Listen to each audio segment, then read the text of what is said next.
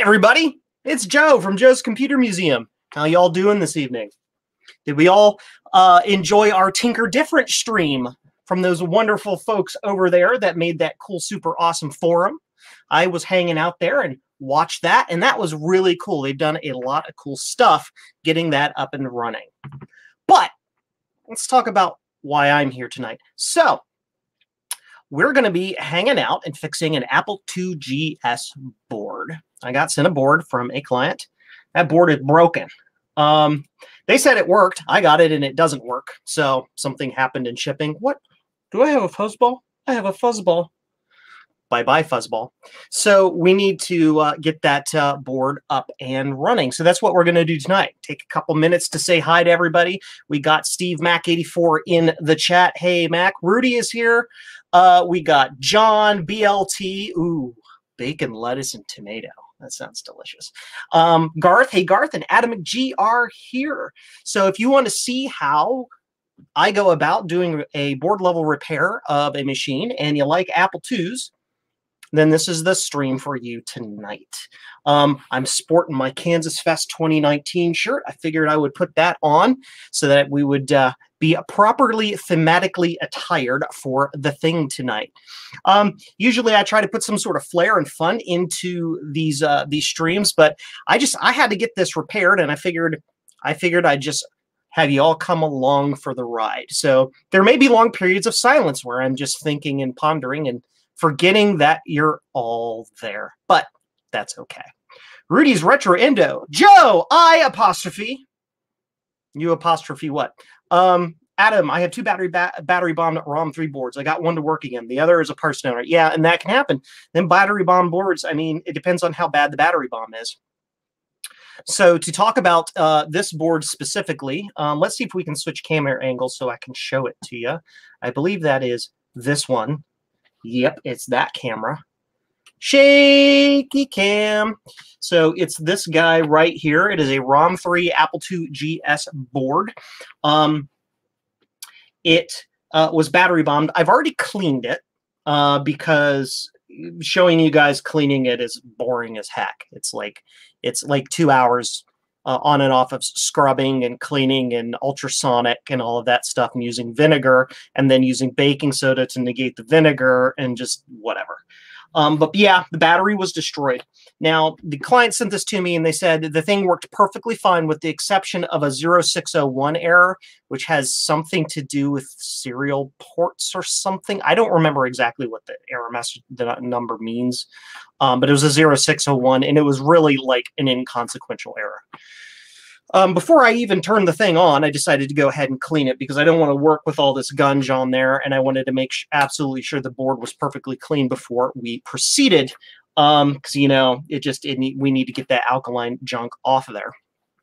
So I did that. After I cleaned it, it no longer worky. It turns on, nothing catches fire, nothing gets hot. It's not smoking, but I get nothing on the screen over here. And nothing occurs. I do need to connect a speaker to it so I could, excuse me, I do need to attach a speaker to it so I can check for the startup beep. But other than that, yeah, it's not doing anything. I did notice, and I have a note to myself to remember, the one of the diodes on the back is missing, which means that something that's supposed to be connected isn't. So there's a high likelihood that if I just throw a replacement diode on the back, underneath here, it'll be perfectly fine, but it remains to be seen. Comments. Garth is installing macOS 8.6 on the Performa. Good. Or good luck. Rudy needs an Apple and a 2C keyboard decoder, and I can help you out with that. That is not a problem. I still have them in stock. Won't be able to stay for the whole stream. I got to eat risotto and watch Doctor Who with the wife soon. Understood. Is it Doctor Who night tonight? 2GS board will not let you use the slots. All the built-in ports work, but you can't use anything in a slot. Yeah, slot maker chip is likely, which is, I believe, this one right here. I believe that probably just died, or there's traces or something there. Then when the goop gets into the chips, it can destroy chips. So, absolutely. Well, without further ado, let's start digging in here. We'll get it under the microscope, and we're going to take a look at some of the nasties, and we'll see what's going on. Sweet, delicious coffee. And by sweet, I mean not. And delicious, I mean delicious. Okay, so I already had everything hooked up here in the corner, but we don't need that hooked up. This will be the first time I've looked at this guy underneath the scope, so we will see. Need to do a little rearrangement to get it under the scope here. Let's switch to scope cam and get you all focused. Scope cam. Okay, let's get it focused here. That looks pretty good. Are you guys kind of cattywampus and askew? You are a little bit. Let's adjust that so that it stops moving. There we go. Do I know if a slot maker chip from a ROM3 board will work in a ROM1 board? I do not know explicitly, but I do not see why not. The boards are not that phenomenally different at an architectural level. It's mostly just adaptations to the memory bus to support more the bigger RAM and ROM, I think. And then just the ROM changes to support the having some of the extra toolbox features in ROM is my understanding. Worst case scenario, if you have a spare one, throw it on there. What's the worst that's going to happen? I mean, the chips are probably have the same pinout and everything, right? You can also look at the part number on the chips. If the part number on the chip is identical, the likelihood it's going to work is like near 100%. So no problem there. No thinking mug. No, this is my Star Trek I don't believe in the no-win scenario mug. This is what my coffee was made in today. And for those of you who've watched me stream before and you have to watch me like pause for a moment while I go get my meds at 9 p.m., I remembered ahead and I have it with me. So when my alarm goes off, I'll be able to just do the thing. So let's go ahead and get started. The bad part of the board is right in here where the battery bomb occurred, and we can see, yeah, the nasties are there, but it's bad, but it's not that bad. A lot of the stuff just, you know, it just does not look. I mean, it's corroded, but it's not destroyed corroded.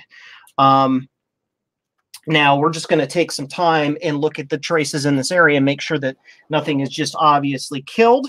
And if I do find something obviously bad, I'll show you how you find that out. I also need my scrape tool because we may need to scrape traces to get to copper underneath to see if they're okay. Do you guys need a little extra focus?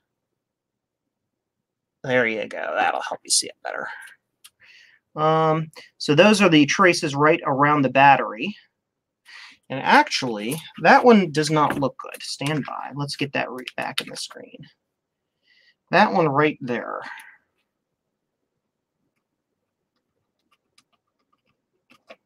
Yep, that trace looks like that trace is gone.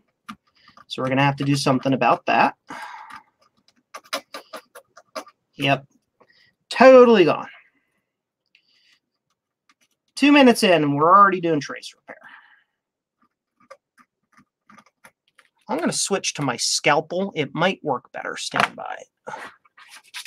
I got the scalpel. I stole the scalpel trip from Steve and Bruce, of course. Your risotto is here. Be back later. Enjoy your risotto. That sounds delicious. I had pizza for dinner tonight. Homemade pizza.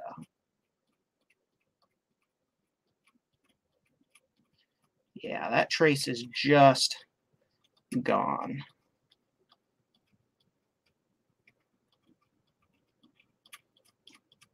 Now this is one of the power feeds for the battery probably, or maybe it's this crusty thing here.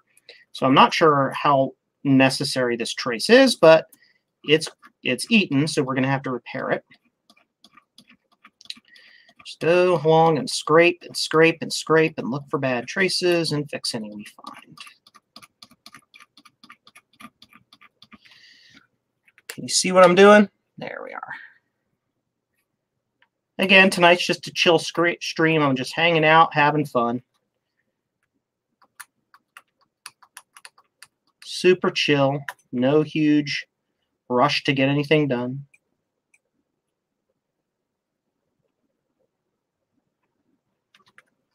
I'm going to zoom in on that. Stand by. Focus! Turn the focus ring. That's a Maciac joke. Yeah, that's gone.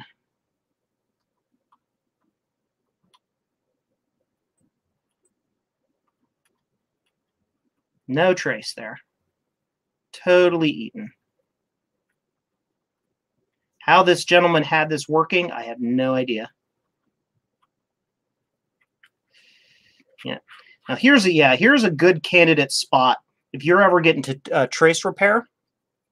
These are the kinds of spots you got to look for right here. Hold on, I need to get the board moved a little bit better. This right here is a good candidate spot. Let's get you focused better.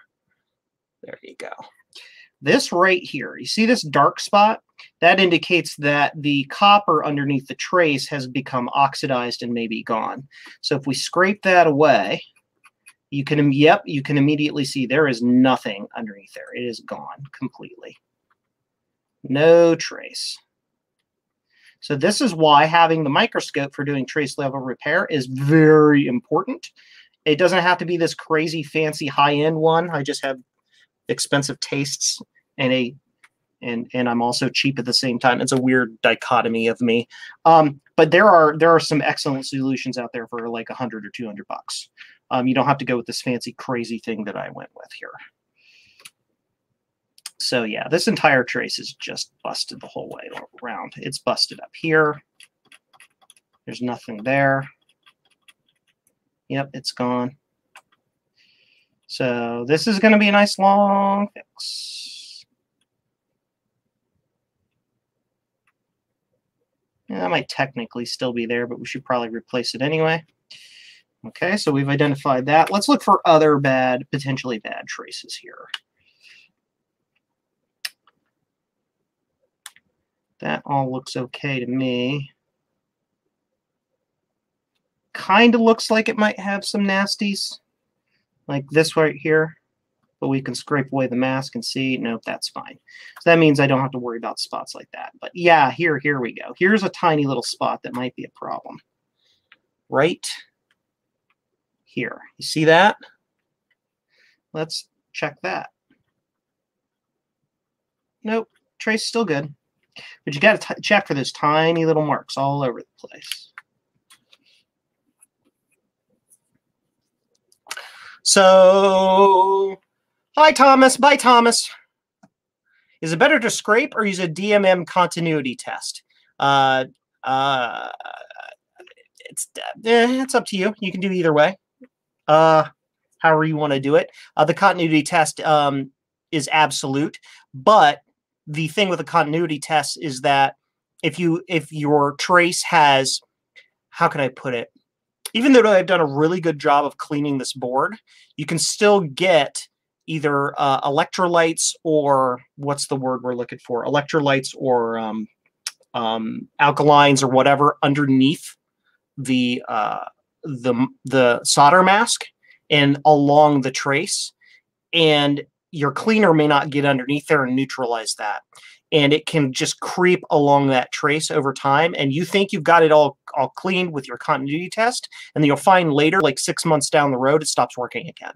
And that's because that alkaline or electrolyte or acid or whether just kept creeping along that trace. So you got to clean all those traces up. If there's any sort of suspicion that something might be going on, scrape it clean, get it all cleaned out. And then when you're done, you can tin over it to, where possible, I like to tin and then solder or put UV solder mask over it, but it's completely up to you. Which one of those processes you want to use, of course. But yeah, you really do need to kind of scrape and check for any, as Bruce, who just showed up in the chat. Hi, Bruce. Oh my God, Kat is here. Hi, Kat. Have you ever done board level repair before? Because if you've not, you are in for a treat. Yeah, Josh. Yes, somebody didn't get the batteries out. Yes, luckily that this isn't that bad It just looks like some bad traces. But yeah. So where is that? That is right here. Got to check this. That seems to be okay. There's stuff there, but we still got to scrape it to get any stuff, any alkaline in there out of the way.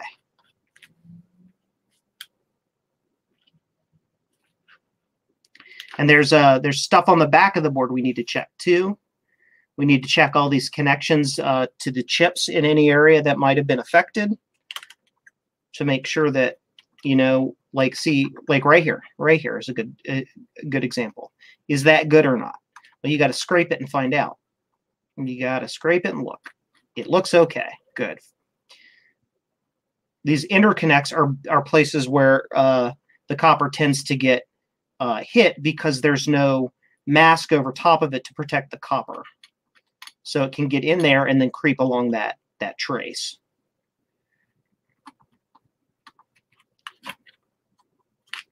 Doobie doobie doo.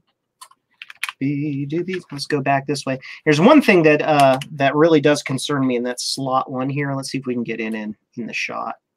It's kind of hard to see, but you know, that right up underneath there is obviously toast. We're gonna have to fix those traces. Yep, looks like that's cut through right there. So that trace needs to be fixed.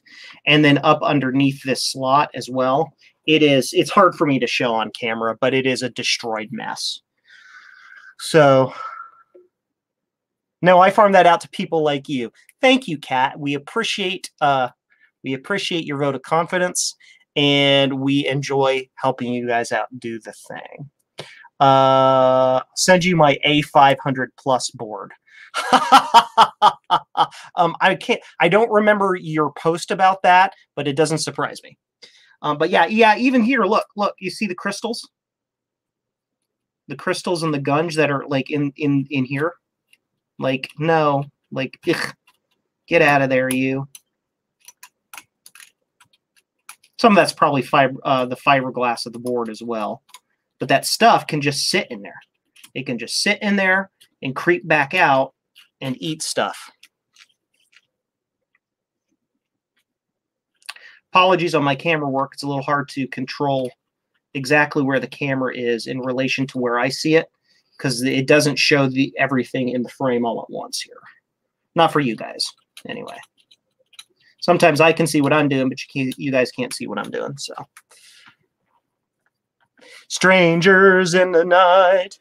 Josh says, am I going to pull that connector? Probably. I probably should, so I can get underneath it, because there, as you can see, yeah, look up in between there.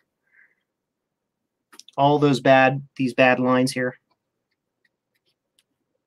If we go one connector over, everything looks pretty good in between. But here, yeah, it's just toast. So we probably do need to pull this connector out to ensure. Yeah, even here, look, these vias are just destroyed. I have a feeling I made this board worse by cleaning it, honestly, by running it through the ultrasonic cleaner. But that's okay. I promised I would fix it, and I will make it work. Yeah, just destroyed traces all over the place. Yeah. That's where the battery was. So that's just surface gunge there. Yeah, it just comes out. Rust, technically. Yeah. Yep, we're definitely going to need to repair a lot of traces and get this connector out of the way. I'm going to zoom out a little bit. It's a little bit hard for me to work with it zoomed in quite that far. What via exactly? Does anybody know if the Apple IIGS is a 3-layer board? 3 or 4-layer board? Wouldn't surprise me. Yeah, that trace is gone.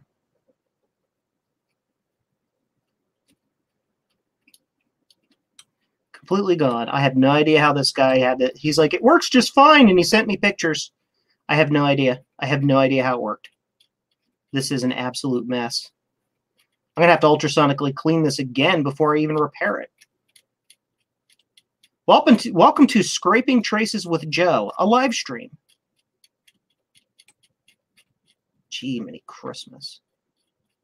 What a mess.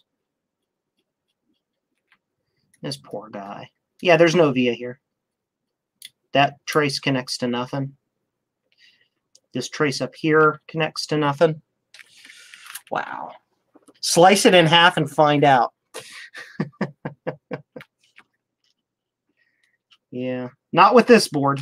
Well, maybe with this board. If this board ends up being completely destroyed, we may have to. I may have to buy it from the guy and be like, sorry, dude. You sent it to me working, but it's no. Yeah, this is here is supposed to be a solid piece of iron or steel that goes through here, and it has turned into literal rust, just iron salt.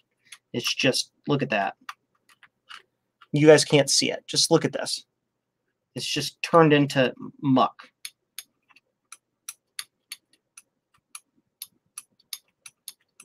Desoldering gun, I don't need it. I can just wheel it back and forth and it comes out. Insanity. Stand by. Yeah. Let's look at the back of the board just for giggles. Just for giggles. Oh, yeah. Yeah, that slot was never going to work, was it? Those pins aren't even frigging connected. They're not connected. The solder has been completely eaten out of all of it. That is crazy. Oh. Are my eyes deceiving me? Are my eyes deceiving me? Does that look like a previous repair to you? That looks like this is somebody's had a go at this already. I might be wrong. That might just be artifacts. But that looks like aftermarket UV mask. Wow. I fixed a V once using cutoff bit of, yeah, you can fix it. Yeah, you can fix those with anything you want, as long as it works. Man, traces upon traces upon traces gone.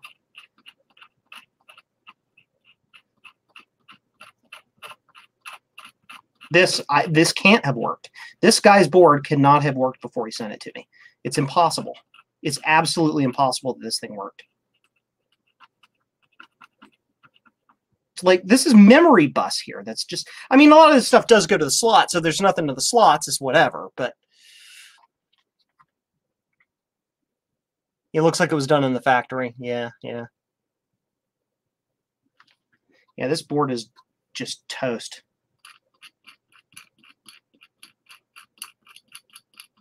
I still don't think it's too far gone, to be honest. I mean, it's just trace repair.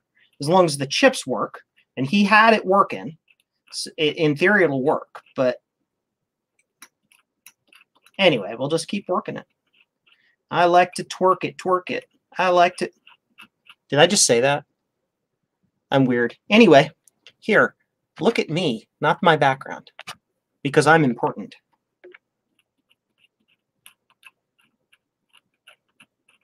Wow, just...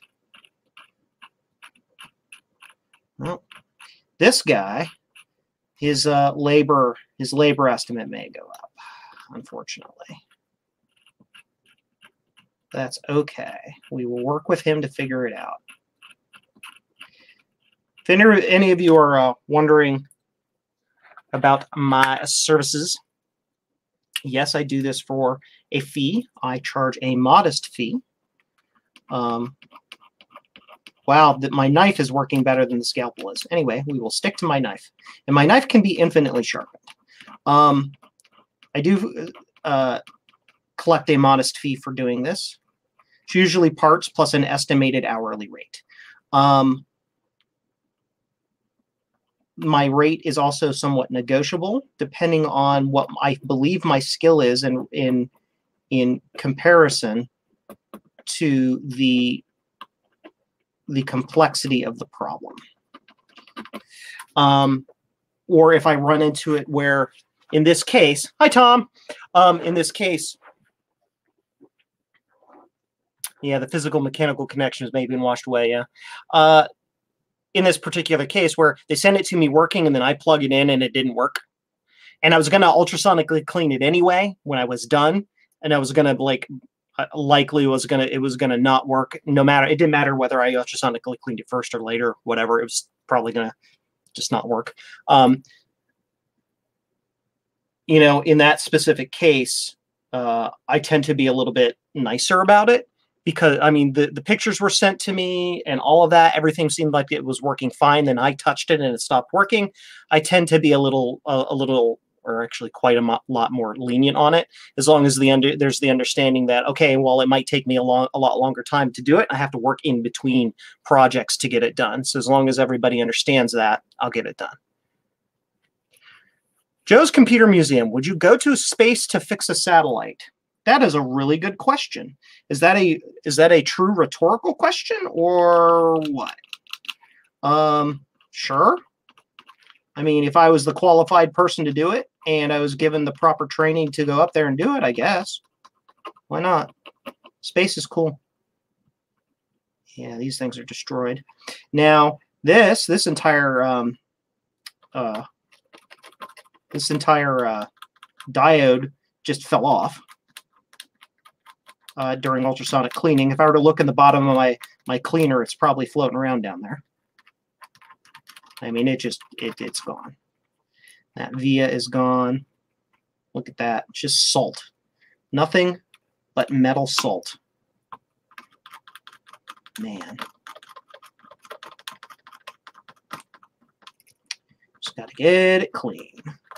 Keep cleaning. That's just a resistor. That's not a big deal.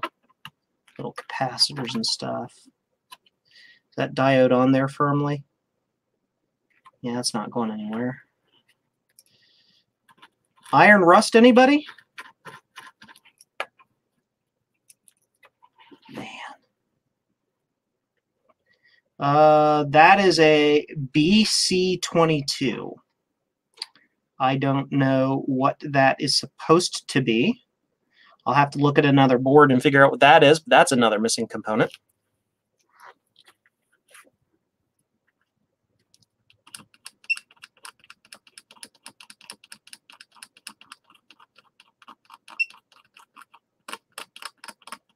Solder's just falling apart.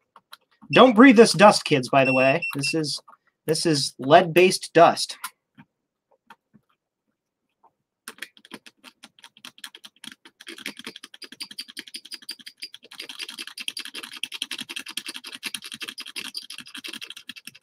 Well, it looks like there's plenty of copper there. Man, just crusted beyond all anything.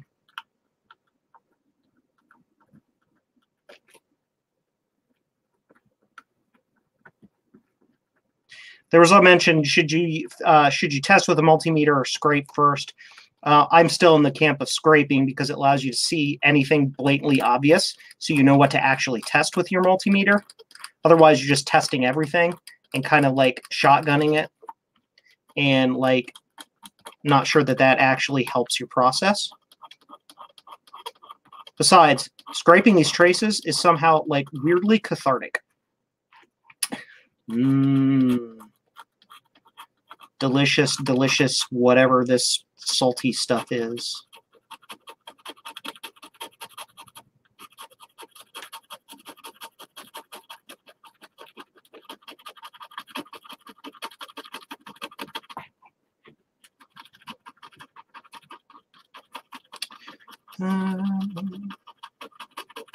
Apologies if I'm not paying attention to the chat. I'm just literally just chill streaming tonight.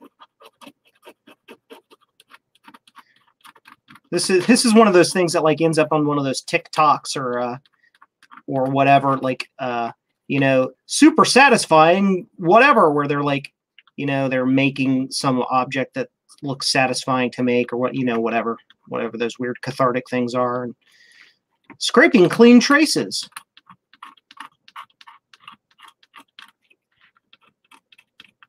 Biologically, it probably goes back to, you know, the human need to groom, you know, and our primal monkey forebears, you know, cleaning nits of each other's fur and stuff like that. It's probably, I know that sounds nasty, but it's probably something similar to that, to do cleaning like this. That's why we find that soothing and cathartic.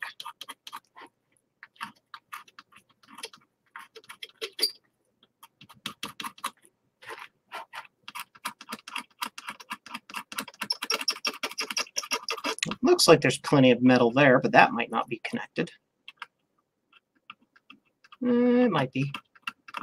Yeah, that's connected.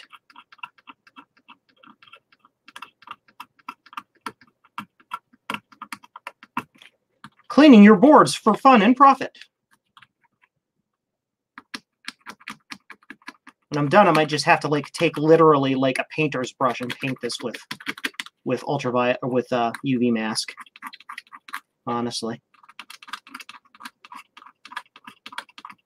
God, there's so much bad with this board. How did this thing function? I have no idea how this guy's board functioned. I just don't know.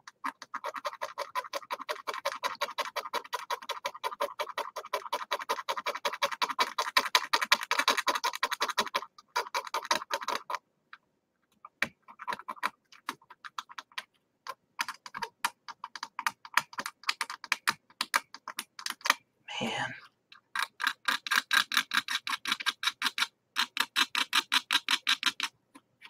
I'm getting out of the target zone there. It looks like that's doing pretty okay. Well, I got a bad spot right there.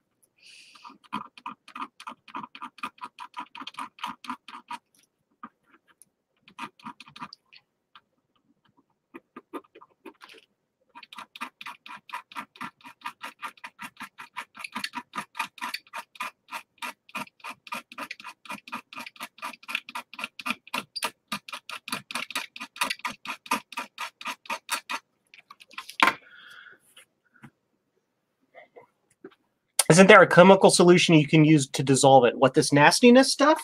Not water, maybe. These are basically metal salts that acid won't dissolve it and alkaline won't dissolve it. They're just kind of there. I might be able to use some sort of organic solvent like dichloromethane or something like that to dissolve it, but I don't want to go anywhere near that stuff. Basically, we just scrape it to get rid of it.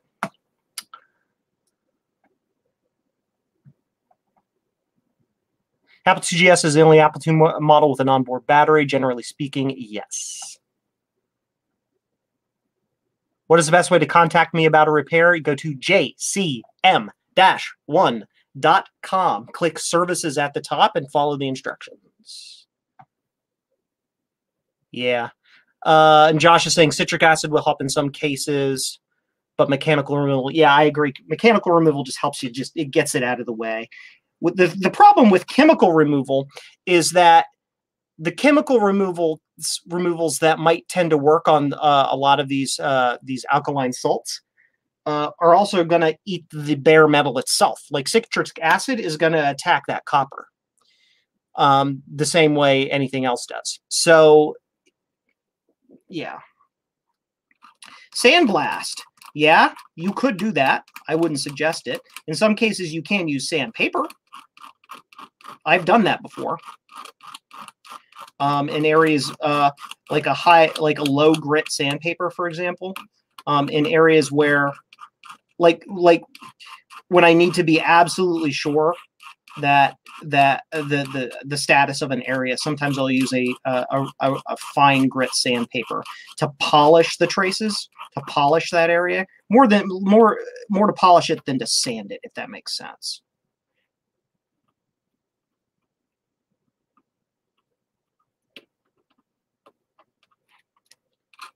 I don't know if this gentleman is on the stream tonight who sent me this board. He is a follower. Maybe he's here. I don't know. You see, that all looks okay in that area. Then we got this area up here that's not so good.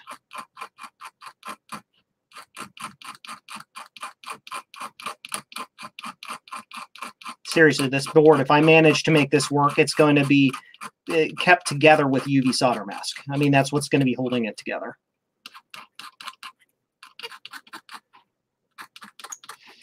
Wow. Craziness. It's just nothing but... Yep, there's a spot right there.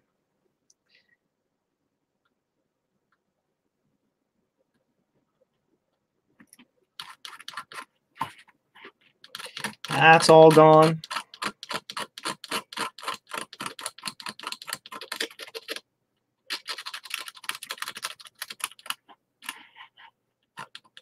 Nothing on any of those traces. Totally gone.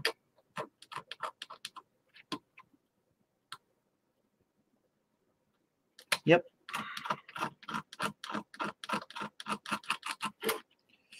Wow.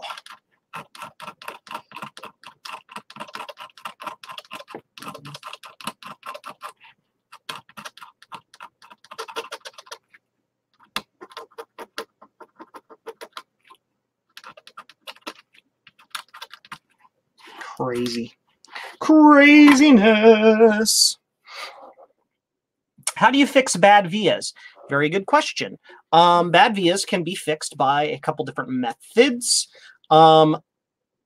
So typically it depends on how bad the via is, or not how bad the via is. The function of that via. If it's a via just connecting the top and the bottom of the board, you can basically run a piece of enameled wire through the hole, solder it to the trace on the top, solder it to the trace on the bottom. Boom, Bob's your uncle.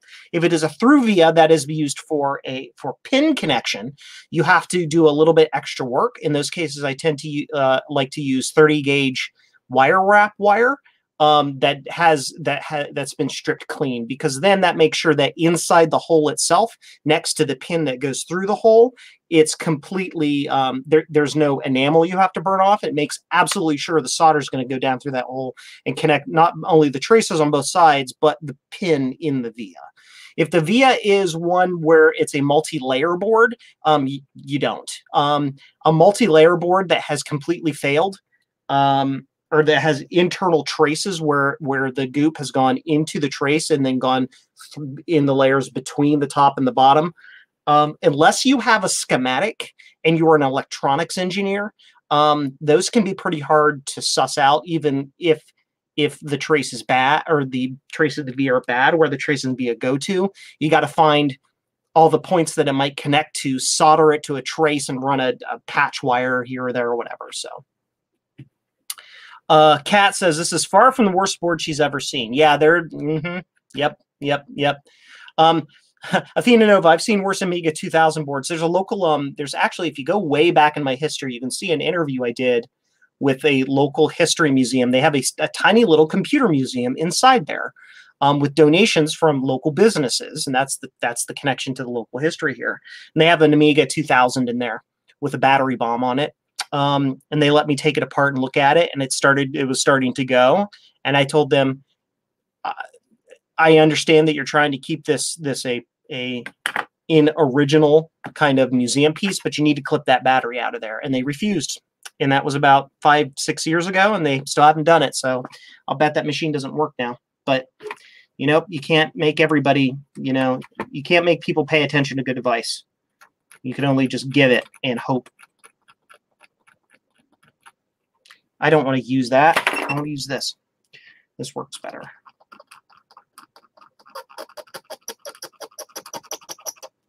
Yeah, that pin is just completely free. Just moves.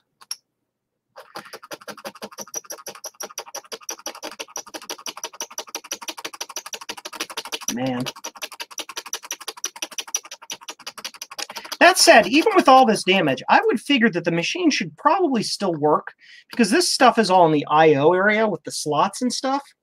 Not a lot of this has much to do with the low-level function of the computer, but the computer doesn't turn on. So there is a possibility that by turn, it turns on. It doesn't fry or anything like that. But I don't get anything on the screen. It's possible that one of these traces up in here actually routes from the video chip, the VGC, up to the video connector, and that's why, or any part of that, and that's why I'm not getting anything, but whatever. Yes, they refused. I can't, it is what it is. Yeah, that trace is gone.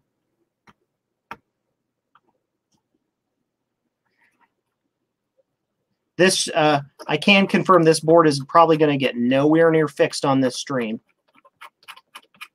I might be lucky, and I might be able to get it to post. Jesus criminy. Look at this. Man. Unbelievable.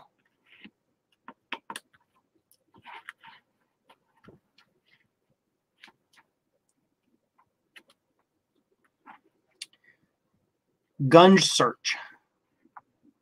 All right, we're going to flip back to the front side of the board just for a minute. Oh, it's out of focus. Stand by.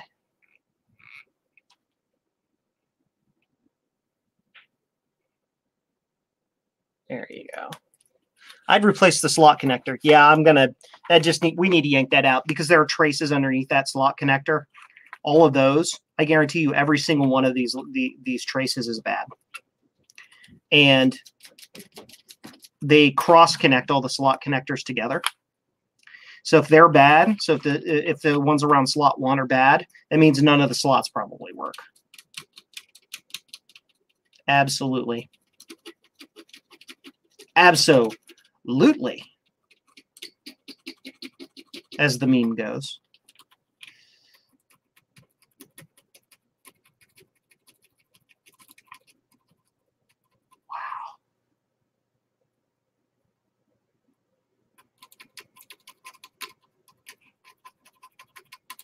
And to fix these traces, I'm going to have to take the slot connector out anyway. Does anybody know if you can get replacement slots for these? Because I guarantee you I'm going to need one. This thing is not going to come, it is not going to come out without a fight. I may have to cut it out.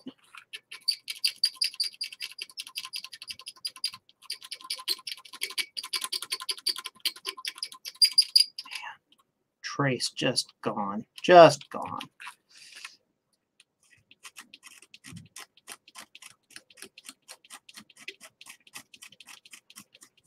Unbelievable.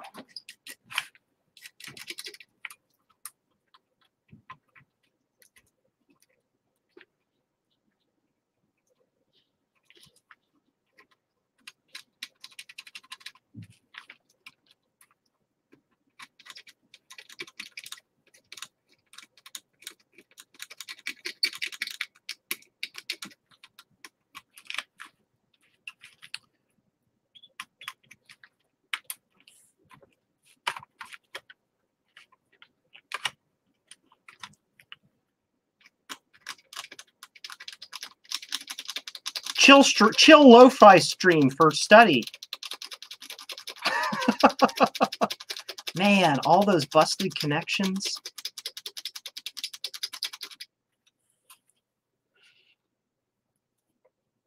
I estimate 8 to 12 hours of repair work. Yep.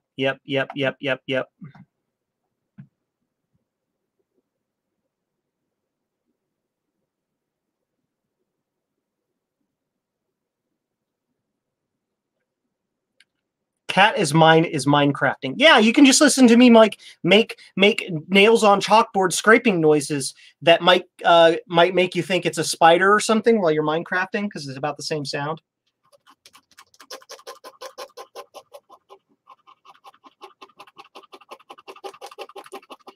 Man.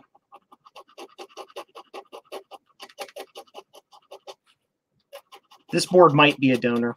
I might have to talk to this guy about this board.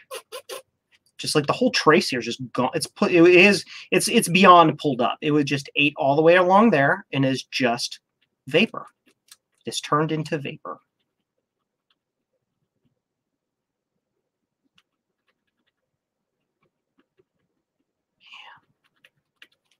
Crazy, crazy, crazy, crazy, crazy.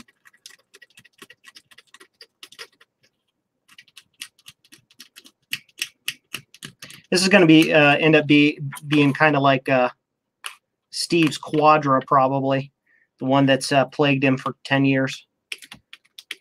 Mac 84 Steve. Don't know if he's still in the chat there, but he has this Quadra 840 or whatever that he works on. It's 840. I think it's an 840 AV. Might be his 940 AV or something. And it's his cursed machine. He just like years and years of trying.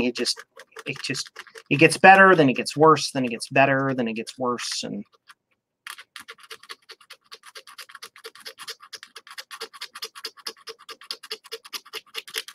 well, those all look good,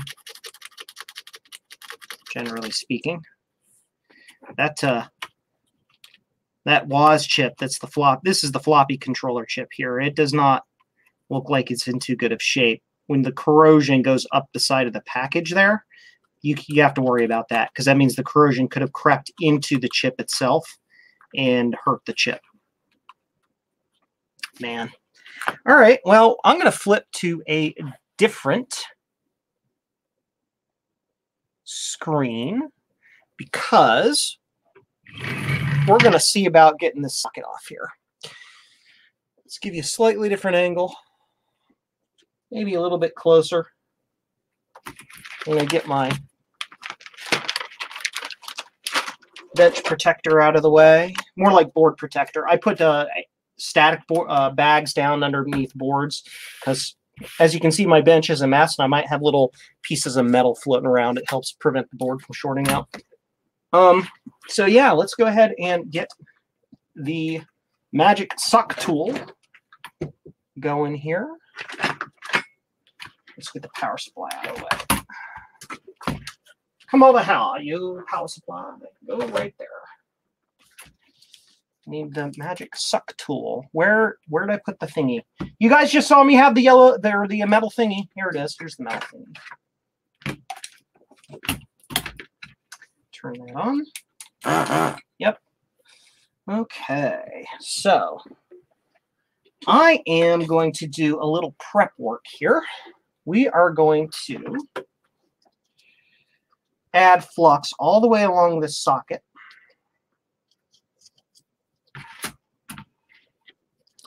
And then I'm going to make an absolutely awful attempt to reflow the pins, because if I can fix the eutectic mixture, that is a chemical nerd term. If I can fix the eutectic mixture of the gunge in the holes here, I may be able to get the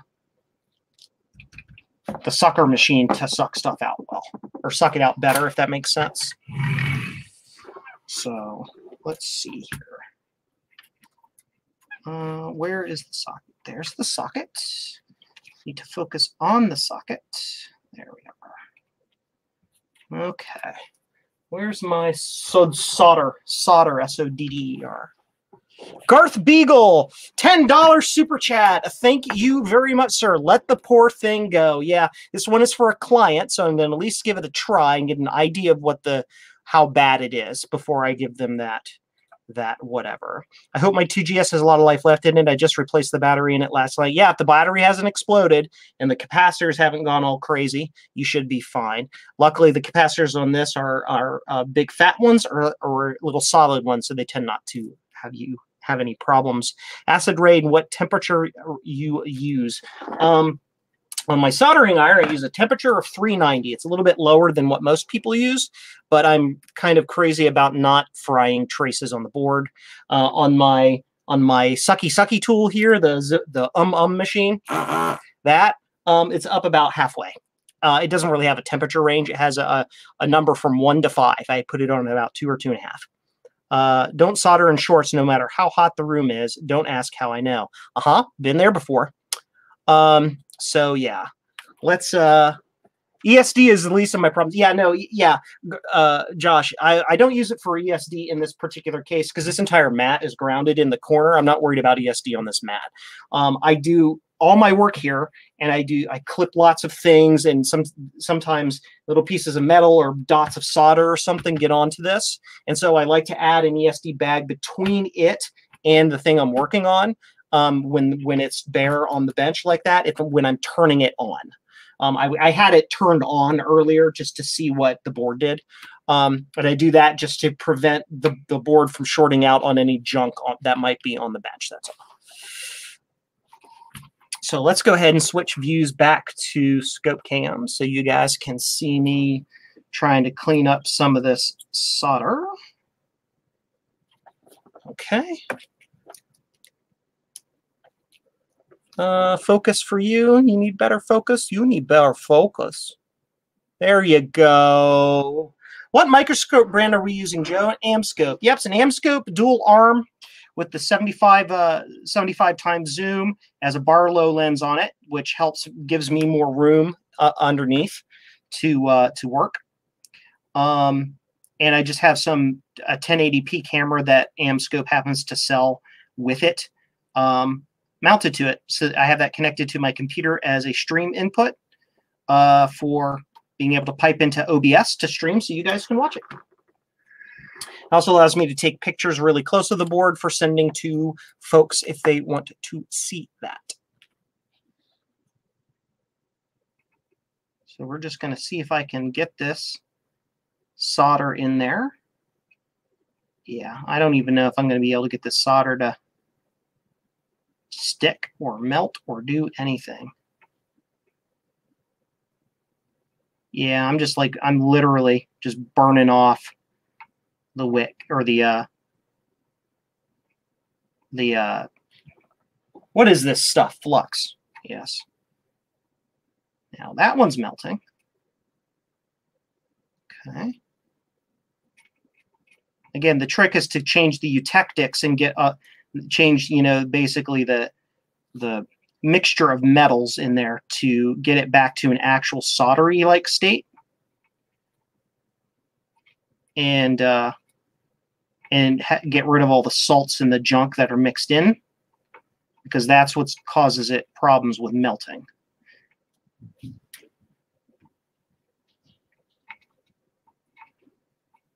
Get out of there, solder ball. Get rid of a little bit of that, just a little bit.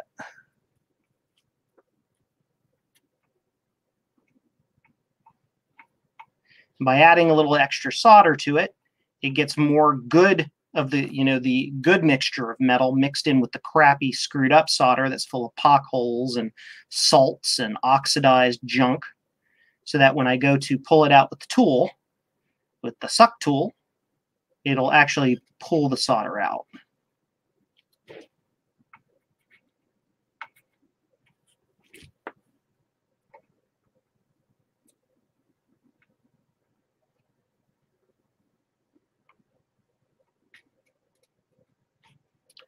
Going along, clean up the pins.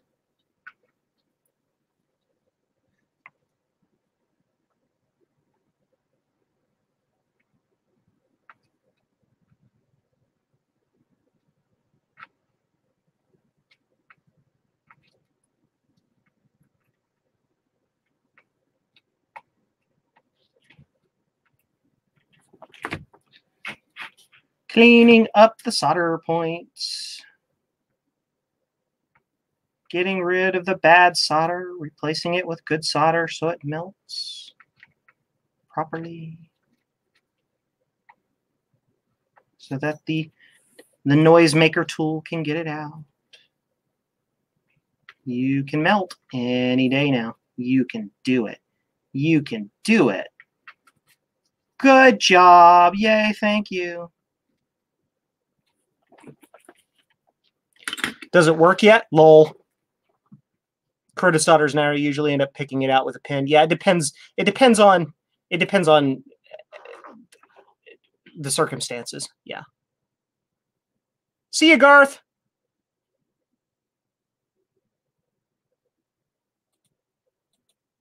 Hypothetically speaking, Bruce asks a really good question. Hypothetically speaking, Joe, let's say you invest 6 hours in the board, but you still can't get it to work. Will you charge your customer for that time, even though it's not fixed? That is a really good question. I'm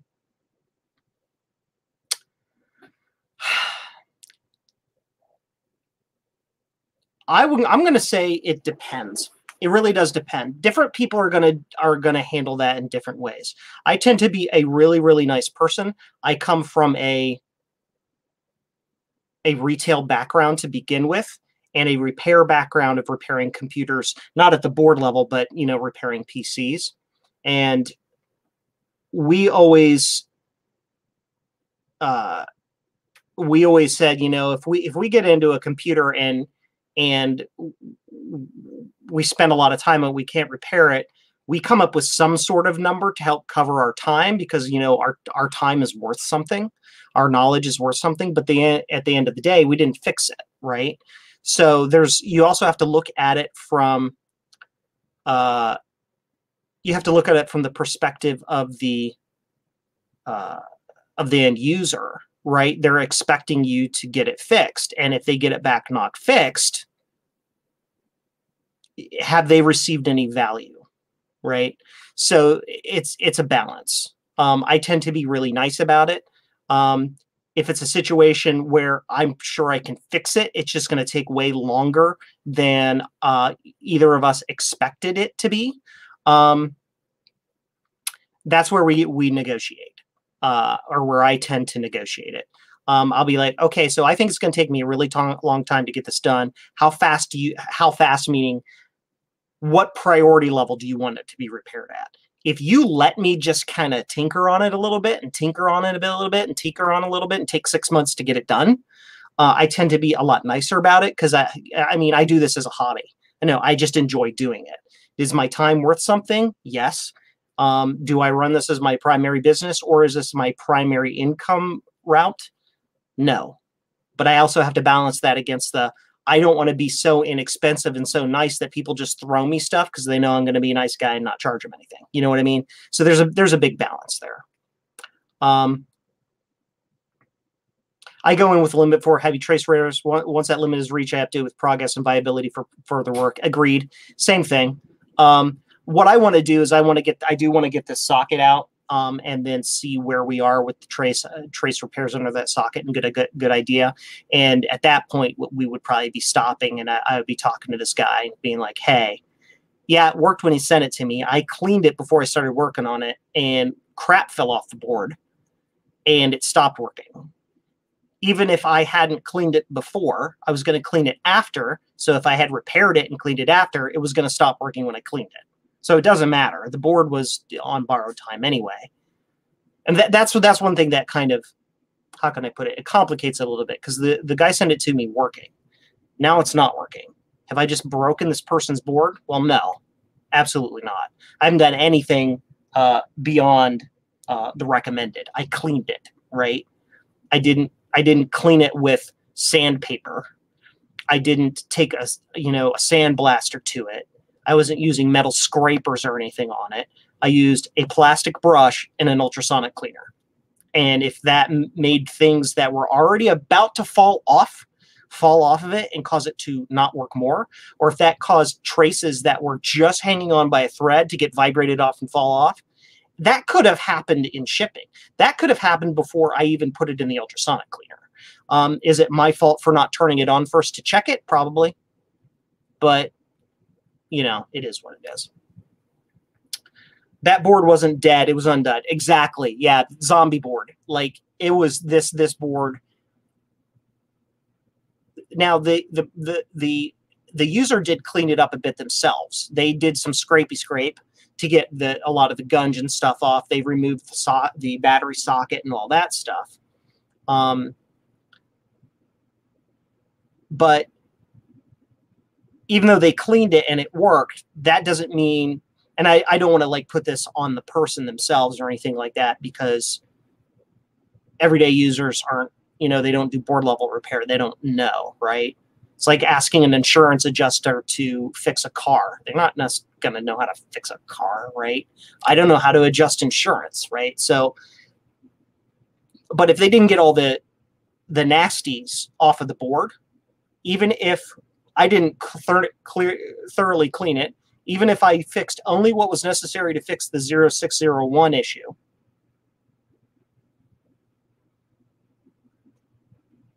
it was going to die eventually again because we didn't get all of the alkaline off. Because that alkaline will creep along the traces and just keep eating it until it breaks one, and then the machine stops posting.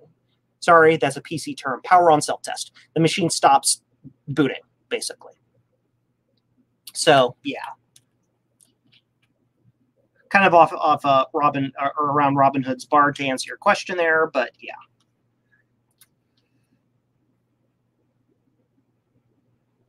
Doobie doobie doo. So we're going to proceed with trying to get this socket off the board. I don't know if we're even going to succeed doing it.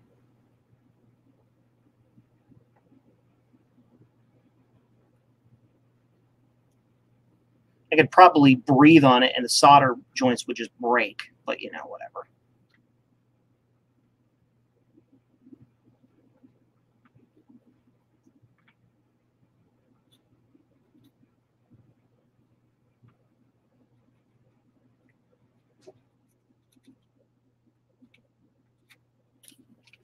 A little too much solder on the iron there.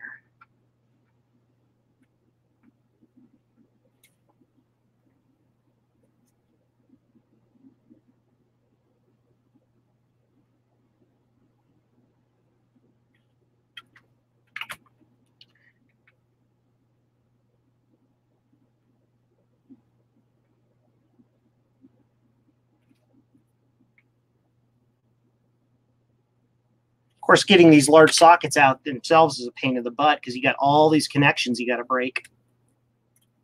I mean, when it's like a little 2-pin resistor or something, or even like a 14-pin socket or something, those come out fairly easily. But when you got 50 pins here, you know, memory sockets, for example, they are just absolutely killer to try to remove.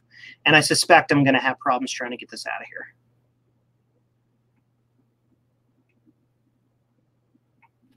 I mean, the board already doesn't work. It's not like I'm going to make it any worse. That pin is just, yeah, those are all just loose in there. Those will just pop right out. Yeah, that's just crust. That, if I just yank on it, that'll probably just break. That's loose, that's loose, that's loose. I mean, yeah, this alkaline literally just ate the solder. Just ate it. This Amtech Flux is really taking one for the team. I might have to switch. Yeah, I use the Amtech Flux. It works really well. I've used several different fluxes over the years. We'll switch you to the side camera here so you can see. That's the flux that I use. Focus on the flux, please. Amtech NC559-V2-TF. It works really good. You can't smell it. You can, but it's not super stinky. It doesn't smell like the pits of hell when it melts and burns off. It stays in place. Yeah, it does a really good job.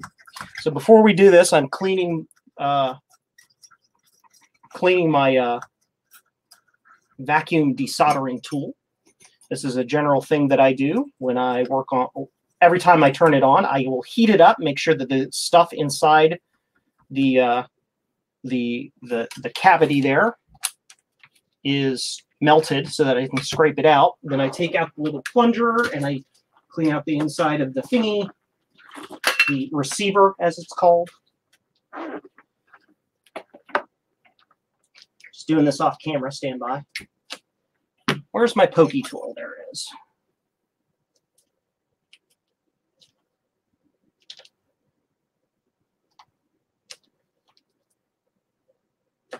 We are. Make sure that's clean. I could clean the inside of that a little bit.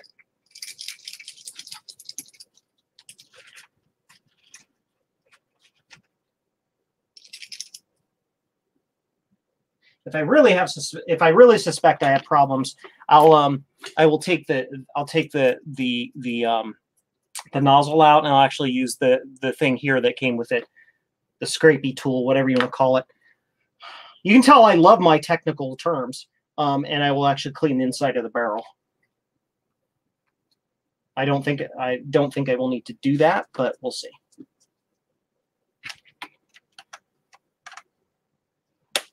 Cool. I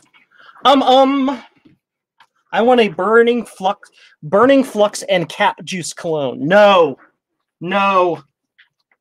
Actually, come to Kansas Fest and go to the room where Sark and Kat and Javier and all of them hang out. Yeah, that place smells like that all the time.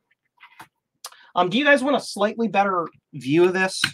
Want to see a little bit better what I'm doing? A little bit closer, maybe? I don't know. What view is best? Like this? Is that view better? Is that a better view, maybe? I don't know. You get to see my leg. Cool. Let's see if we can get this cleaned out.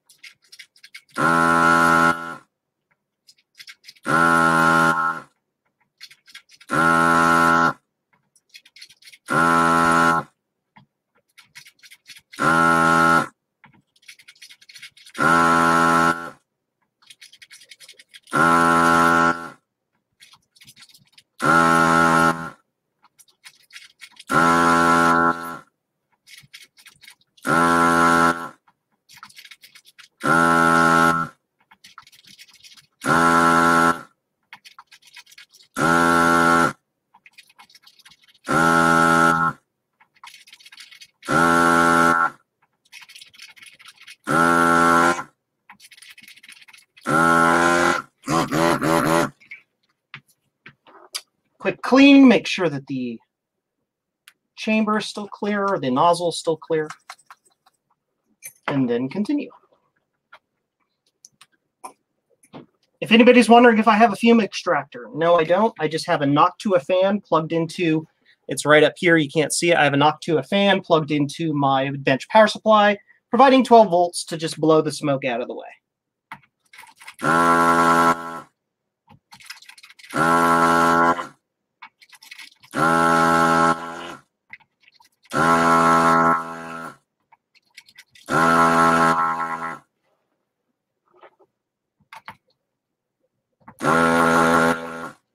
Yep, those are the bad ones. We're going to not worry about that. I have an machine. Yes. Exploded reefa scent perfume would be a good seller. You are evil. You can buy lasers that burn rust off of metal. The metal is left unmarked underneath. That would be neat. Yeah, cat. It's a permanent smell. Yes, it is. Absolutely. I have Javier singing Strangers in the Night. I am sorry. Yeah, Dave's Vintage Apple Tech. If I buy a 68K Mac on eBay, I always request a photo of the motherboard from the seller. It's a Mac. We call them logic boards. A motherboard from the seller. If they don't comply, you pass on it. Good. Smart. Great leg view, 10 out of 10. Caught my watch. Boom. Wow. Wow. You make it look so easy. I have that gun, but keep burning vias. Acid Rain, turn your temperature down. You want your gun to be right about the same temperature as your soldering iron.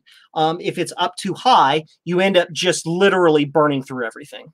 You want it basically just high enough to melt the solder. It doesn't have to be any higher than that. For what you're trying to do here.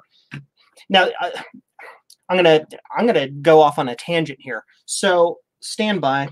We're gonna talk about this gun and some of my theories on it. Face cam time. So the gun.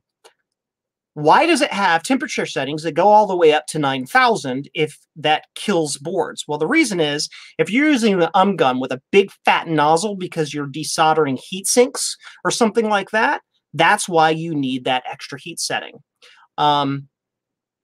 But when you're doing these small boards and stuff, these vias are tiny. There's not a lot of thermal mass there.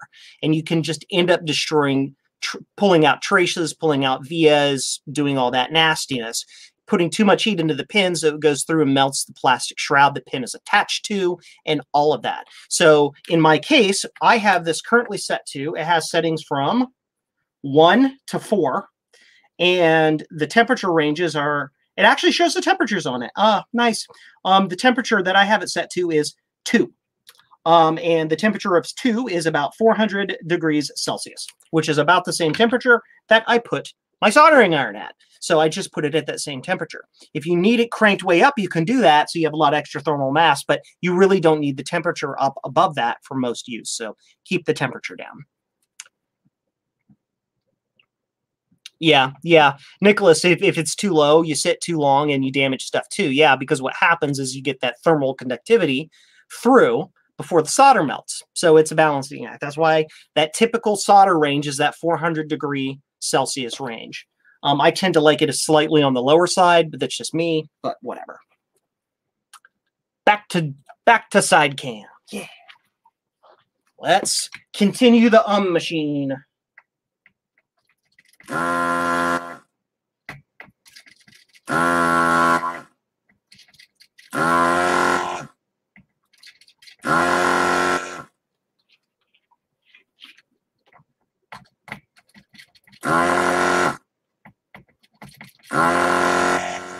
You're going to hear it making that when it starts to make kind of warbly noises. It usually means that the nozzle needs a little clean or something. There we go.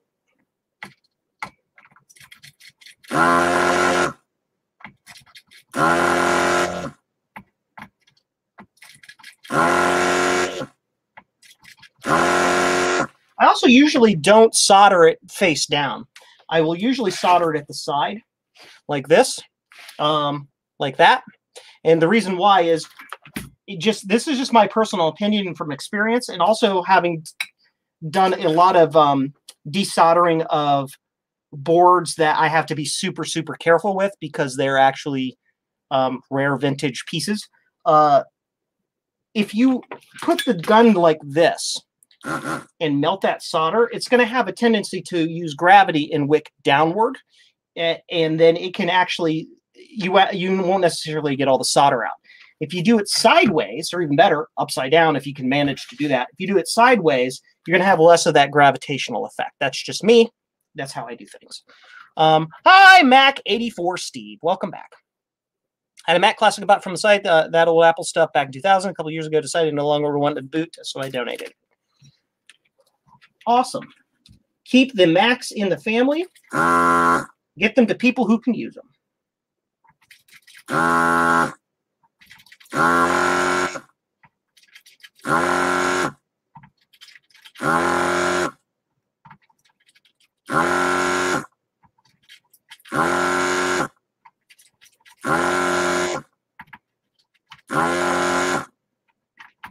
And those are all the pins that have already deleted themselves. So we don't have to worry about those. So let's switch camera angles again. Take a look at this under the scope. Get an idea of what it looks like. See if we have any we need to continue to work on. Javier just posted a new video. He's trying to lure my audience away. We have the same audience. He's not luring anybody away. He's distracting you while you, and then you'll either come back, or you'll view my thing later, or you'll stick here and go view his or whatever. Hav and I go way back. Scope cam. Okay, so are you in focus? There you are. So let's look at these pins. Where are pins? There they are. So those two on the end there look like they need a little more work. So we're going to add a little more solder to it. This one here looks like I didn't get it completely clean. But again, that's that eutectic mixture thing I was talking about. If the solder isn't good, it won't clear out. Those all actually look pretty good. And those at the end are still crud. Not a lot I can do that. I think we're just going to have to break those the old-fashioned way.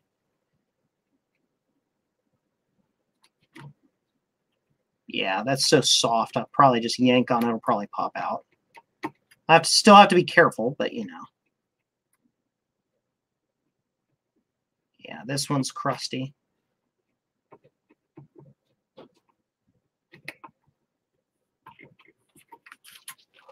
Let's clean this up and see if we can get to any good solder there. And then if so, I might be able to get that to melt and get that out of there. That one loose, loose, loose, yeah.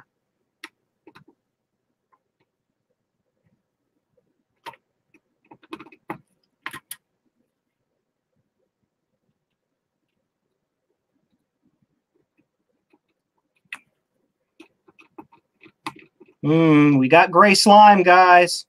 Gray slime. Lead salts mixed in with flux.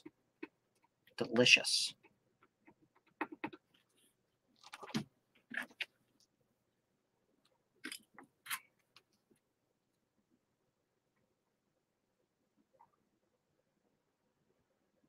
Yep, that just does not want to try to do anything.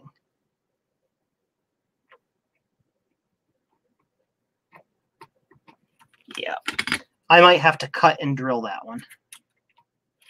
It happens. It happens. That one's mostly free. Yeah. Some of these are still kind of stuck to the side of the via, but that's not a big deal.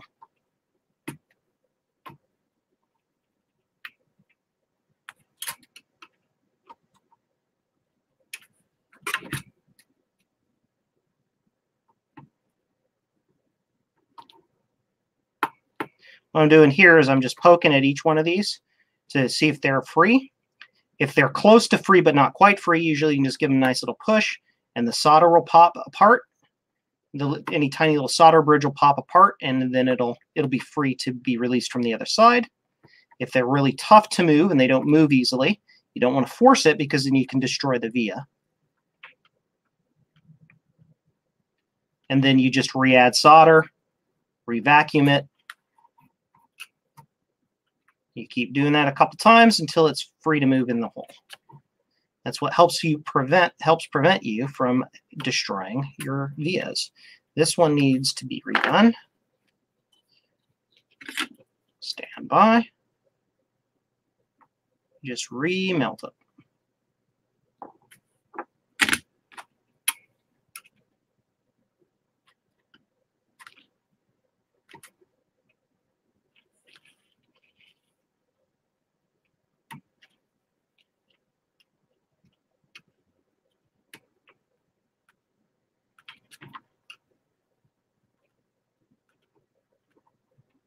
And now, again, we're to the really nasty ones that aren't going to melt no matter what I do to them. Probably. Yeah, it's not. The solder just doesn't even take into the hole. Just is going to have to be cut and drilled. Hey, look, I found another bad trace. Yay! Boo! Okay. So let's get these couple that are stuck released.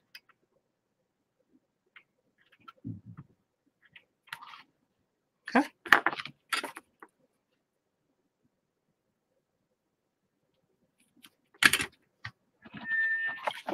Squeak!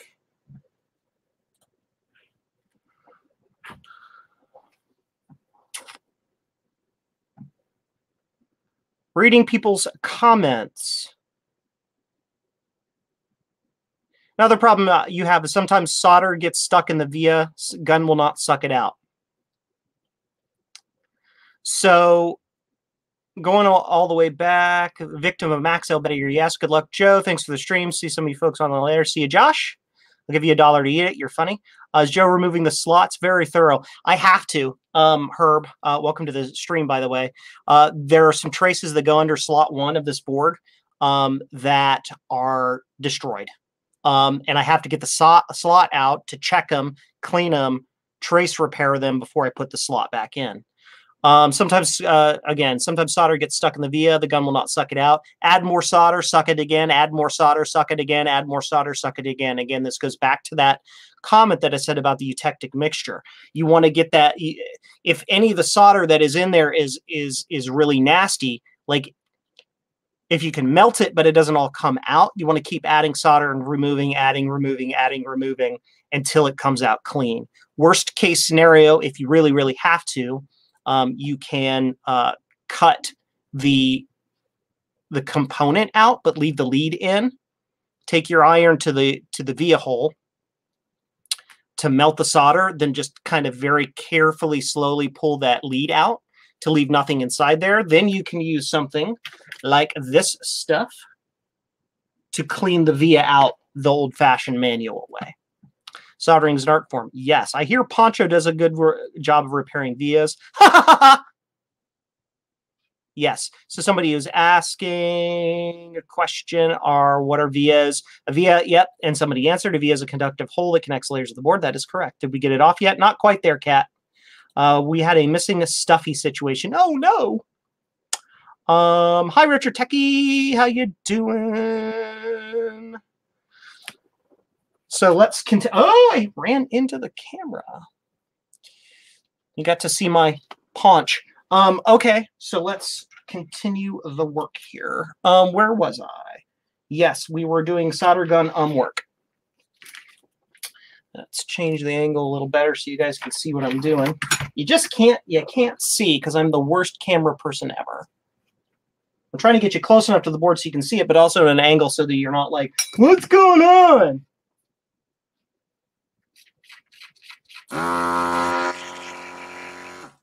That one looks better. All right. I'm going to check those under the scope. I'm not going to switch camera angles. I'm just going to check it real quick. Oh, yeah. Much better. Cool. So now we can try very, very, very, very carefully to get this socket out. Put that to the side. Okay. Let's see what we can do. Oh, yeah, it's pretty loose. I don't think I'm going to have much problem getting it out. Yeah, you can see how loose this is? This one doesn't move at all. But this one's like, wiggle wobble, wibble wobble.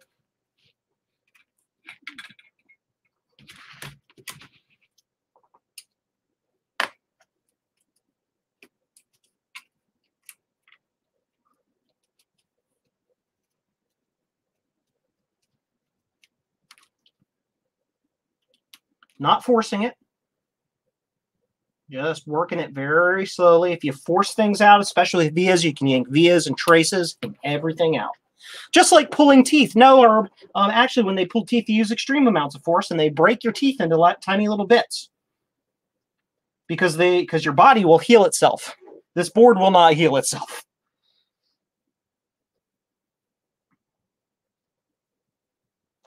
We've got something down here. It just doesn't want to release. Very light prying force. I'm not really forcing it too hard. Just trying to ease it out. All right, I'm going to flip it over, look at the back, and see what's stuck. Like this. Yep, that one pin right here. It's the only one that's giving me fits. Just this one pin. Zoom out, refocus, jiggle, jiggle, jiggle. Yep, this pin, right? That one pin that was crusty. This one. You can't see it. I know I don't have it on the screen, but trust me.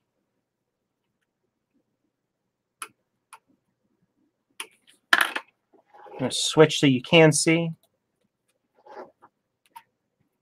There we are. This pin right here is not letting me release this. Focus for you guys. There you go.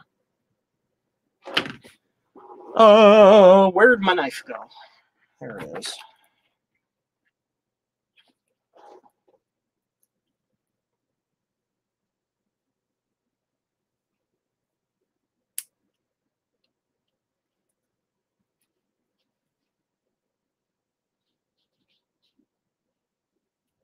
Folks are talking about sockets. I don't know what you're talking about, but I love the fact that you're having a nice little side conversation.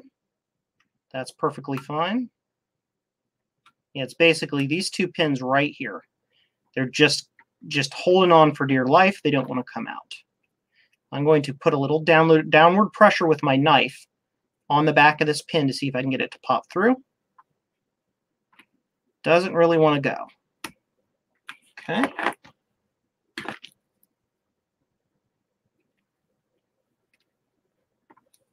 I'm going to get a little more forceful, but not too forceful. Just going to clean the crud around from the edge of this to see if we can get this to loosen up.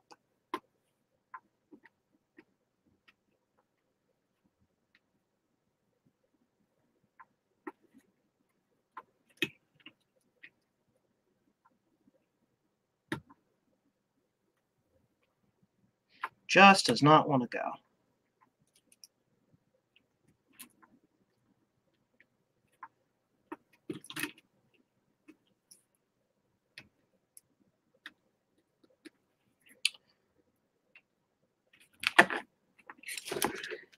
try giving it a little heat. I know this isn't going to do anything, but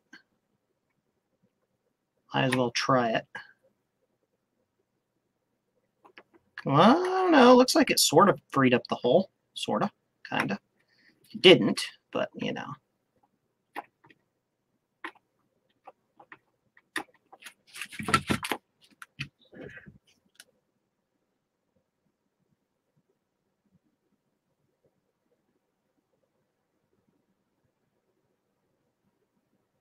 Just doesn't want to let go.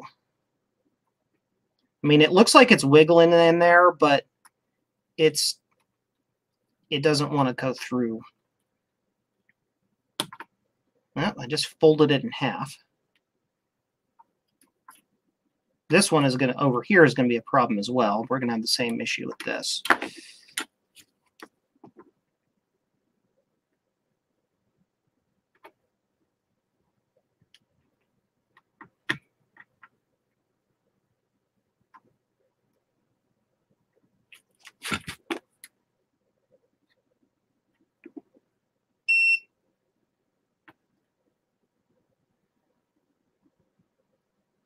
My soldering iron just beeped at me for reasons I don't know. Don't know what that's about.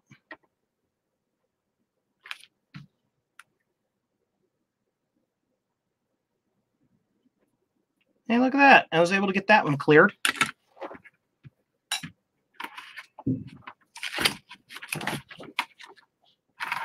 Which one is this? The third one? Is it the third? Ah! I lost it. It's the third one down. This one.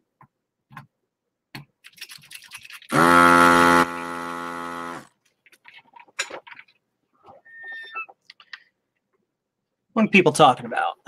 Get out the hammer. Yep.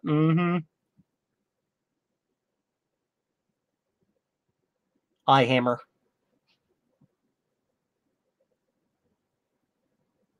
Tap them down like nails with a small hammer. Yes. When a capacitor pops, it also causes a problem like this. It can. The problems with capacitors tend to be actually a little less worse. When a battery bomb goes, we call them battery bombs for a reason. They just blow. Capacitors tend to be slower and a little more insidious. But the electrolytes do the thing. Yeah. Yeah, adding some flux and fresh solder. And yeah, exactly. I mean, you got me there, Steve. Always with the super helpful stuff. The trick is all that solder that's already in there has turned to nothing. It's like I can't even get a good mixture on it because there's nothing for it to mix to. Like there's just nothing in that hole. It's salt, basically.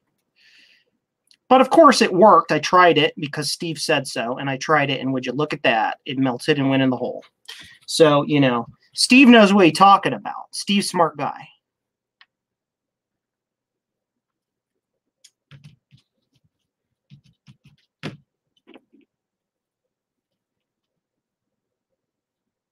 Where's my, where, hello, solder. There it is.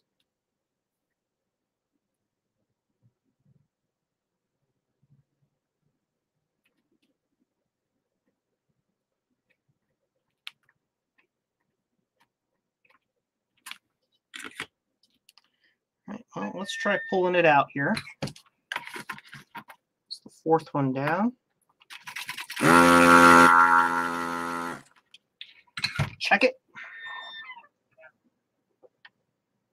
Slightly better.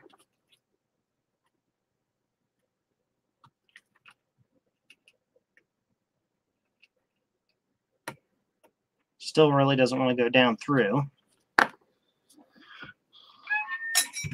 Let's try this other one. Fourth one down.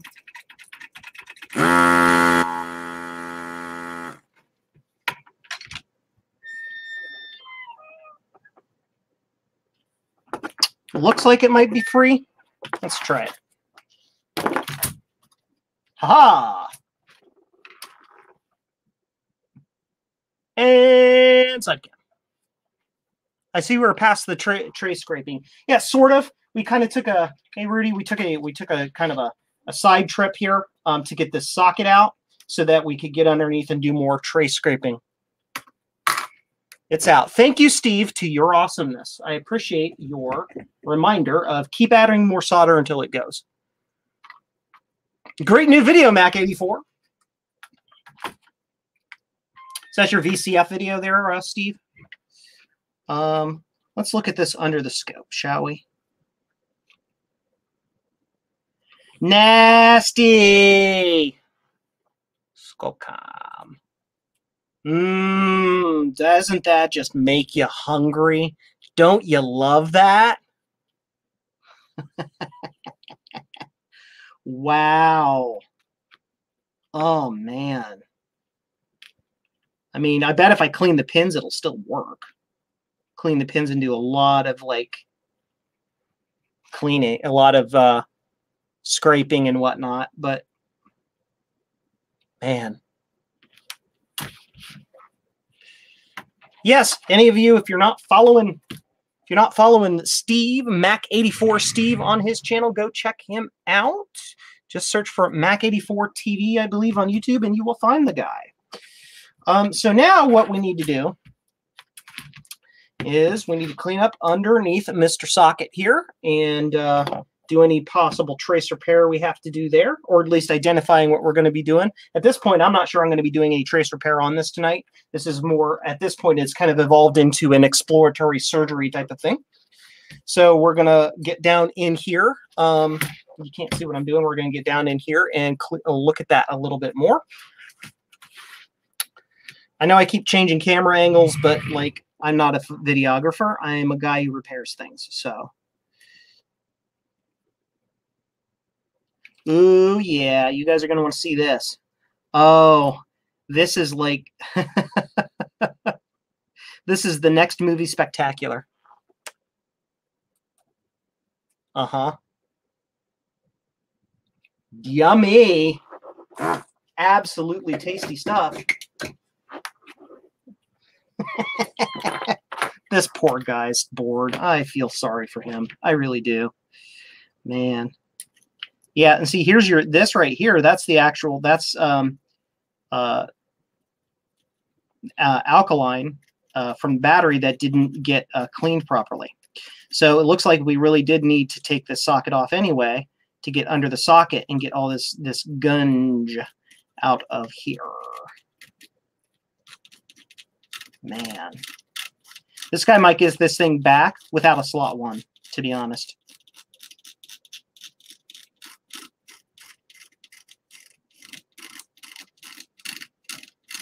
Scrape, scrape, scrape. I actually need like paper towels and cleaning supplies. Stand by. There we go. Use a little isopropyl. I'm going to scrub it. Just to kind of clean anything that is impeding my visual examination of the situation. Got to get all that crust out of there so I can see what's going on.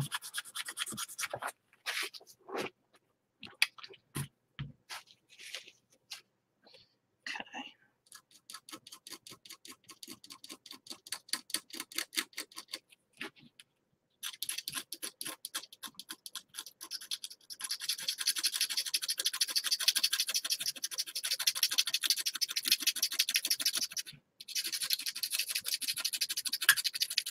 Yeah, these traces are bad, but not surprisingly not as bad as I thought they would be.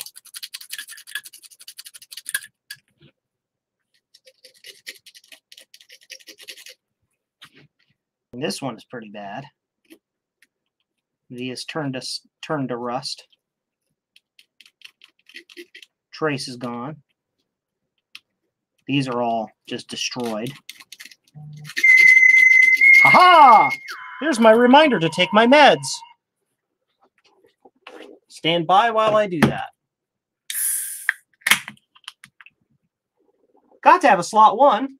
I have my second sight VGA card slot one, yeah?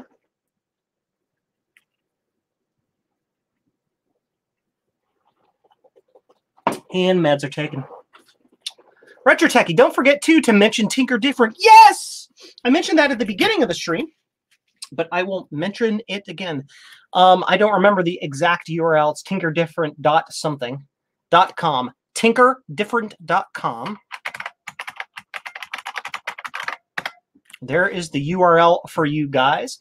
If any of you here love to tinker with anything, any old computer, any new computer, even things that aren't computers but are tech related, Tinker Different is the place for you. It was envisioned by several wonderful leaders of our computer community, including Bruce Rain of Brankus Creations, Steve of Mac84, and several other people. Eric Helgeson of Blue Scuzzy, and many other people. They came together to create an online community where we can share all our tinkery things to keep these old computers working. Apple, IBM, Macs, Chromemcos, S100 machines, anything you want. It's up there, and you can talk about it. It is a very democratic society, so to speak.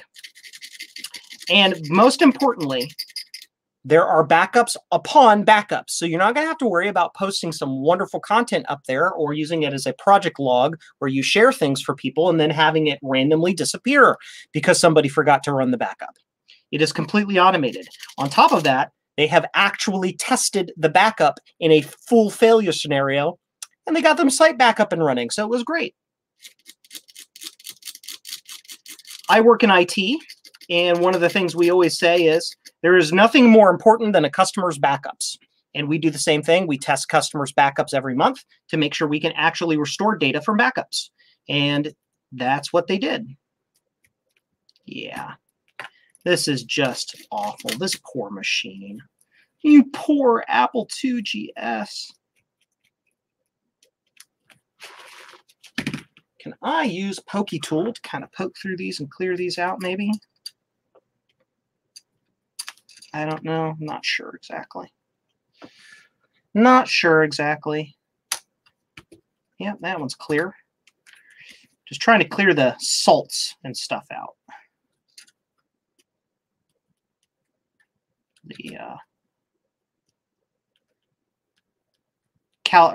The copper chlorides or whatever, copper zinc amalgams or whatever that the alkaline batteries do. Just cleaning out the vias. Getting the gunge out.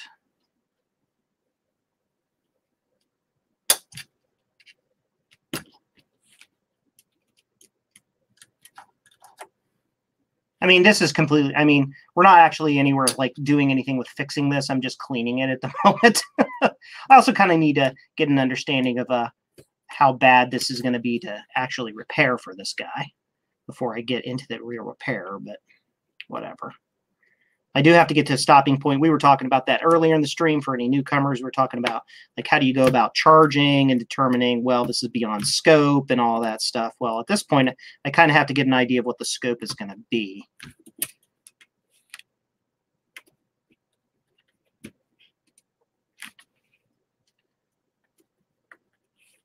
Yeah.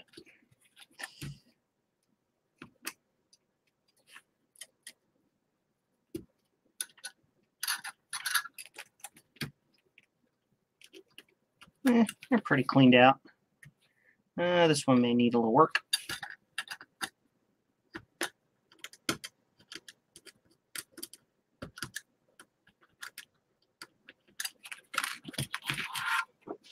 Ew, yucky.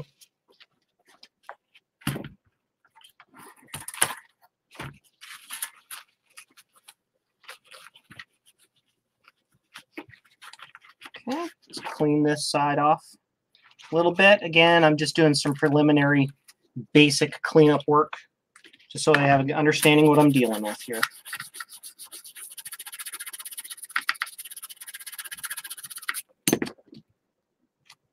You guys need a little better focus? There you go. There you go. Oops, wrong socket. That's where we are.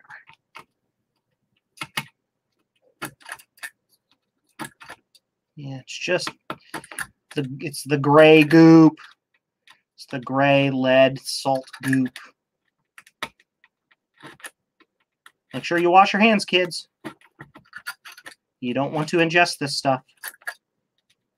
Don't want to get it in you. Lead is bad for you. It makes your brain stupid.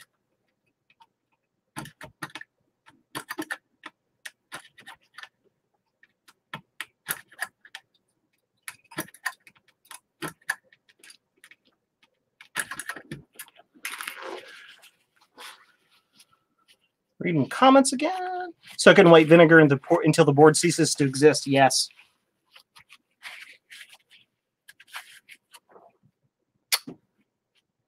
Nice Apple board. Go back and watch the beginning of the stream. You really think it's a nice Apple board? Look at this. Look at this.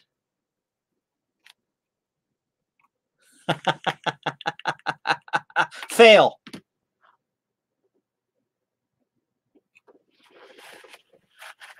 Rudy, if you want to run GSOS, people talking, having their own side conversations, that's cool. Yes, if you have a GS and it has a battery in it, get the battery out. Remove the battery. All the battery does is it keeps date and time for it just keeps the date and time. It doesn't do anything else. In theory, it saves the settings for the slots, but you know, if you are going to use a battery in it, solder in a battery pack that goes onto the side that has wired leads that go way off to the side and are away from the board, so that if your battery does destroy itself, it's going to be off the board and is not going to cause problems. Man, look at that via. You see that right there? Man.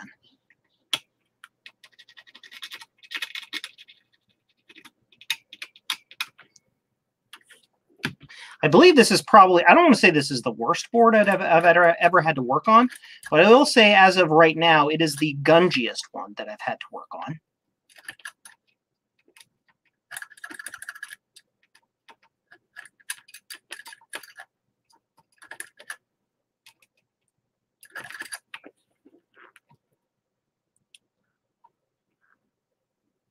Man, look at all that trace rot. Just, that's all trace rot, all of that.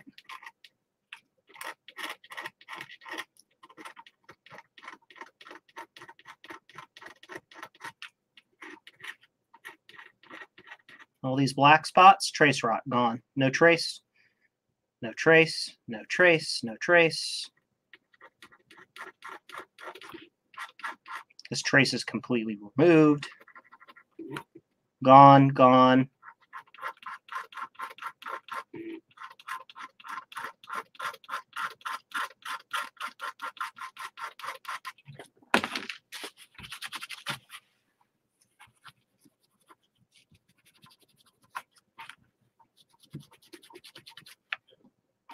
Via is filled with gunk. Via, wow, there you go. Right there. There's a good example. That via, there's no via there. It's gone. That is an empty hole. That is a dead hole.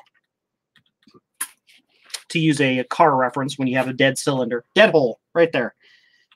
That somebody asked about that. How do you replace a bad via like this? You attach a wire here, run it through the hole, and then attach the wire on the opposite side.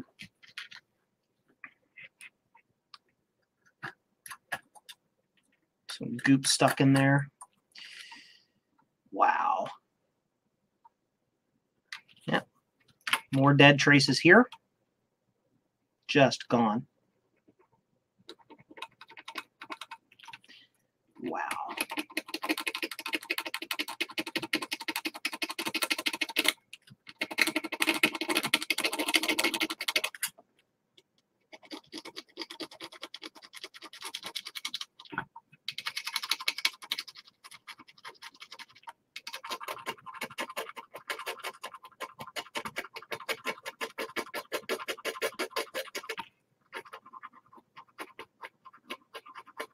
Traces? What traces?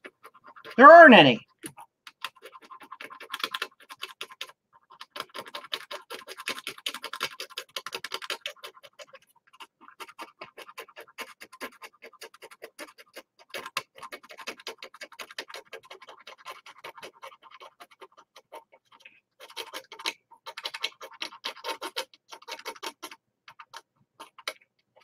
I am thinking, too, that this board is a multi-layer board. And this right here makes me think of that. There's a via here that, here, I'll make it a little, add some moisture to hide some of the crap around it. So you can see that this doesn't go anywhere. There was no trace that this connected to ever. So what does this via connect to? What's its purpose? It probably goes to an inner plane. Now, if we're lucky, it's like the SE or the SE30. The inner plane is mostly just a big ground plane or voltage plane, so that it's just connecting to ground, and that by having a via here or there that connects to that inner plane, be dead isn't going to like actually cause major issues. It could actually be a signal wire that goes somewhere important. And if that's the case, then what do we do about that? Well, I don't know what we do about that. Yeah, this poor thing. You poor baby. Yep, there's a busted trace.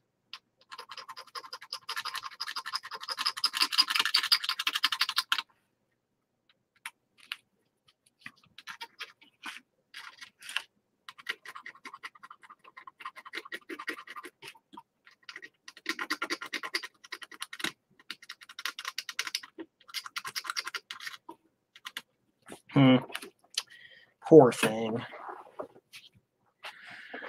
Wow.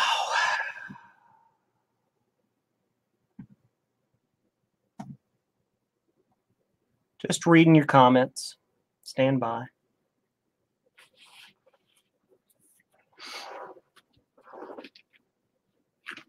WAS machines are the worst Apple IIGSs. Yeah, they're what, they're ROM zeros or ROM ones. They're not that great. I'm a ROM 3 fan myself, but there are a lot of demos and games that don't work on a ROM 3 for some reason. Putting the CR2032s in your 2GS, yeah. I'm going to switch cameras to face cam because I'm going to sit and chat to you guys because, yeah, I don't think we're going to get really much of anywhere tonight on this other than cleaning it. And since this is a client's board, I think I'm going to have to call it and get a hold of the client and point them to this stream and be like, so, yeah, you need to watch the progress of this and see what happens so we can discuss what you want to do with it. Looking back on people's comments, yeah, the clock doesn't work past 2020 anyway. It's not. Is it the clock that doesn't do that, or is that the ProDOS or GSOS issue? There's a patch for that, but whatever. If you don't need custom sizes for the slots, you don't need batteries anyways. Correct. Can you use static RAM instead of having a battery? In theory, arcade boards with batteries or pinball boards. Oh yeah, that's a big thing in those too. They came with the battery soldered on board. Lots of videos out that Joe's Classic Arcade repairs on YouTube here does a lot of those repairs as well that you can check out. NVRAM, yeah, it can retain settings without power, but whatever. But it can't keep time. Again, because the battery doesn't just hold the settings. What it also does is it runs the clock. It actually runs the oscillator to keep the clock running. We don't need no stinking traces. Yeah, if you don't want it to work, you don't need traces. How do you fix those traces? Yes, I'm not going to go to actually doing any trace repair on this video at this point because we've seen that this is a multi-hour job. At this point, I'm going to have to poke at it, put it to the side, and poke at it, put it to the side, and keep doing it for a long time.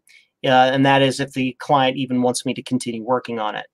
But basically, what you do here, I'll show you. I'll get some of the wire I use. So I use enameled wire like this, right? Can you show it? Yes, there you go. Super thin enameled wire. What enameled wire is it's just copper wire that has a, how can I put it? It has enamel on it or varnish or shellac or some sort of coating on it. Instead of having a strippable plastic sheath that a lot of wires have, it has this coating on it that's just, it's almost painted on, basically. and it can be burned off with heat. So what you do is you add a little bit of solder to the trace. Here, I can kind of show you here, scope cam. So what you do is you would go in here along one of the traces and add a tiny little thin film of solder to it. Then you lay your wire across that trace. You take your wire, and even this wire is too thick. I'm going to have to use my thinner wire for these traces. But you layer your wire across the trace, and you take a soldering iron. You add some flux too, because you're going to need flux. You can't even see what I'm showing you. You add some flux down, and you heat that wire with some solder on the end of your iron, and that will burn off the it'll burn off the enamel, and then this wire will solder itself to that trace. Then you go across, you bridge across the bad spot, like say this bad spot right here. You bridge across that, and then on the other side, you come down here and you do the same thing. You heat it up, you add some solder, you link it. Then you can, optionally, or preferably, you use your multimeter and you check on both sides of that trace to make sure that it actually is linked up. And when you're done, you can take your knife and just cut the wire. Cut the wire, done. And then you've got a repair trace. Repeat ad infinitum until problem solved. Nicholas A, if you don't mind stripping it, wire wrap wire can work too. Yes, wire wrap wire is helpful insofar as you don't have to use a lot of crazy heat and stuff to get it to burn off the enamel, to get it to stick. The problem with it is that wire wrap wire, unless it's the really high quality Kynar wire, a lot of wire wrap wire that you just randomly buy has PVC coating on it, and it'll just melt. And so you can have heat problems, and it can actually wear through a little bit easier. So if you're trying to run a trace halfway across the board, you can get it to fall apart. And yeah, it is a viable option. I personally prefer to use enameled wire under most circumstances. I did mention earlier, though, fixing vias when there is something through the via, like a pin through that same via that also has connections on both sides of the board for traces. Using a stripped wire wrap wire in that case tends to, in my experience, work a little bit better because the wire is already stripped and is ready to just take solder now. You're not trying to, did I burn it off? Do I have to you have to pretend the wire? You know, you just shove it through the hole, shove solder at it, and goes whoop, and it sucks it through and it does the thing. So that's just my experience. Everybody has their different way of doing things. You know, it is what it is. That's a nice looking iMac G3 back. I have an iMac G3. Yes, that guy right there. That is an original release. Bandai Blue.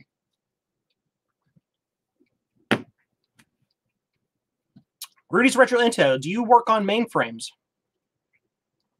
I haven't worked on mainframes yet. Use an enameled wire to fix my Mac 2FX board with a destroyed trace. Yep. Always use 30 gauge Kynar wire for wire wrap. Saving a few cents isn't worth it. Generally, yes, I agree with you. I've used both. If I'm doing soldering stuff these days, I tend to use the Kynar wire because the Kynar doesn't melt.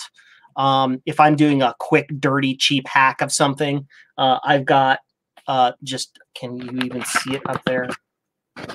Yes. This stuff up here, I've got a whole row of PVC wire wrap wire that I use for like just quick board stuff. So yeah. Whoop. But yeah, I think we're gonna call this board for tonight. We're at about 2 hours, and I'm gonna have to break and talk to the client about this. This board repair is just kind of gone off the deep end at this point. Yeah. Eric Cole, this was fun. See y'all later. See ya. Ski daddle. Craig, off topic. How's the new M1 MacBook Pro doing? Yes, we can take a few minutes to talk about that. The M1 Mac Pro. So, if you guys didn't see my live stream where I unboxed that, you can go back and take a look at that if you like. Not a requirement, of course. But generally speaking, what I use my M1 Mac for is for goofing off. It's a media consumer for me. I am, how can I put it? I was brought up in the Windows world, so for getting things done, I know how to use Windows faster and better than a Mac. That's not to say the Windows is better than a Mac, or that a Mac is better than Windows or PCs or anything like that. I just know how to use PCs so inherently, it's like breathing, so I can just like sit in front of one and get crap done. That's just because that's how I was brought up through the tech world. That's how I'm trained. So to ask me how the M1 Mac performs on like actual pro stuff, like you would actually use a MacBook Pro for, we did do a test on my live stream between me and Steve. He gave me, you know, this Final Cut Pro thing to encode, and I encoded that project with it, and his dual 3 gigahertz, 12 core 24 thread Xeon took 7 minutes and 30 seconds to encode it. The same project took my MacBook Pro 3 minutes and 30 seconds to encode it. It didn't get hot and the fans didn't even turn on. It just did it. It was like, okay. So super fast. The screen is incredibly beautiful. The machine is, it's not so fast. It's like you click on web pages, it's like, it's there. It's just, there's no delay in doing anything. Launching applications, there's a slight delay if you haven't launched the application in a while, because it's decached it once you've launched an app, and if it's an app that you launch several times, it keeps it cached in memory, and it loads like in a second. Pages, a second. Final Cut Pro, about 5 or 6 seconds. Safari browser, instantly. You click the button and the screen is there. It's nuts. The one thing that really surprised me was the built-in speakers. This MacBook Pro has the best built-in audio of any laptop, portable, anything I have ever seen ever in my life, and I've been doing this for 22 years. It's nuts. It's like surround sound somehow, like real stereo audio. It's better than any the audio that comes out of that thing is better than any speakers that I own. It's better than my Sonos room speakers. It's crazy. It is insanely good. Like I can't even describe how good it is. The audio quality is nutso on that. I am thinking about actually transitioning to using that for doing my video editing and my production process.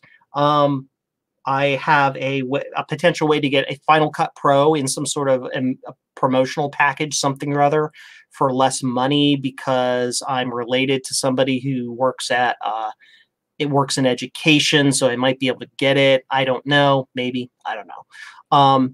And if I can do that and find a way to move my process to that, then that's fine. Also, DaVinci Resolve is free. So I could in theory install DaVinci Resolve and use that on the Mac as well.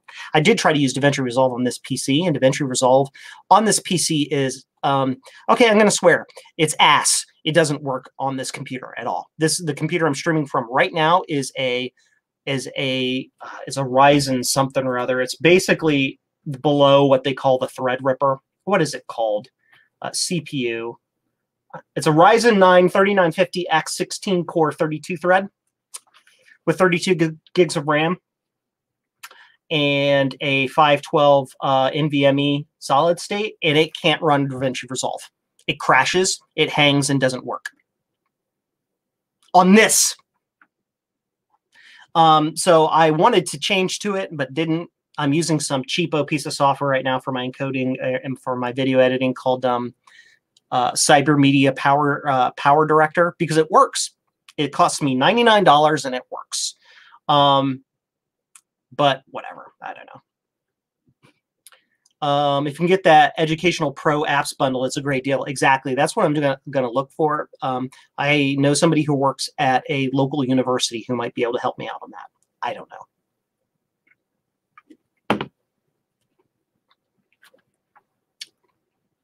I've been writing software for 25 years and never even touched an Apple. Am I missing anything? I don't know. You know, here's the thing. I see that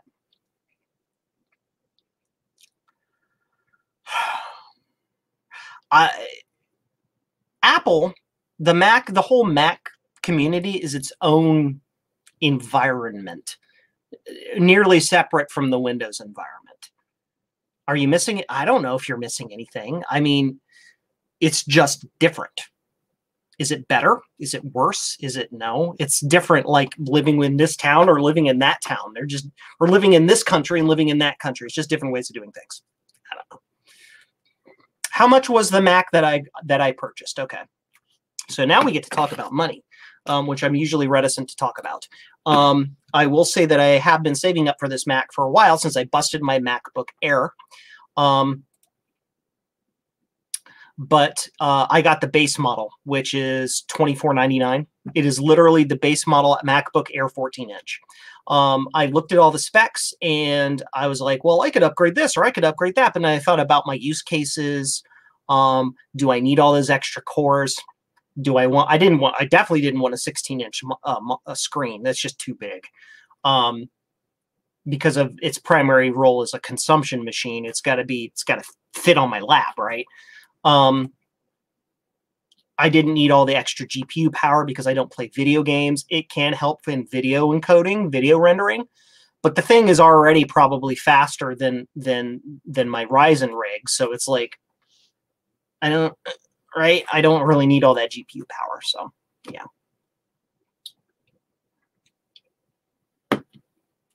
I'm glad you like the M1 MacBook Pro. Mine's due to arrive in a few weeks. Can't wait. Yeah. Cool. So yeah, I really loved it.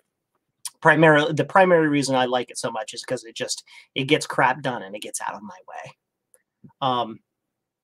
That's how I tend to work with my products. That's the same reason, my Windows rig here is so insanely powerful, is because I try to go for the most power within my budget, no matter what it is.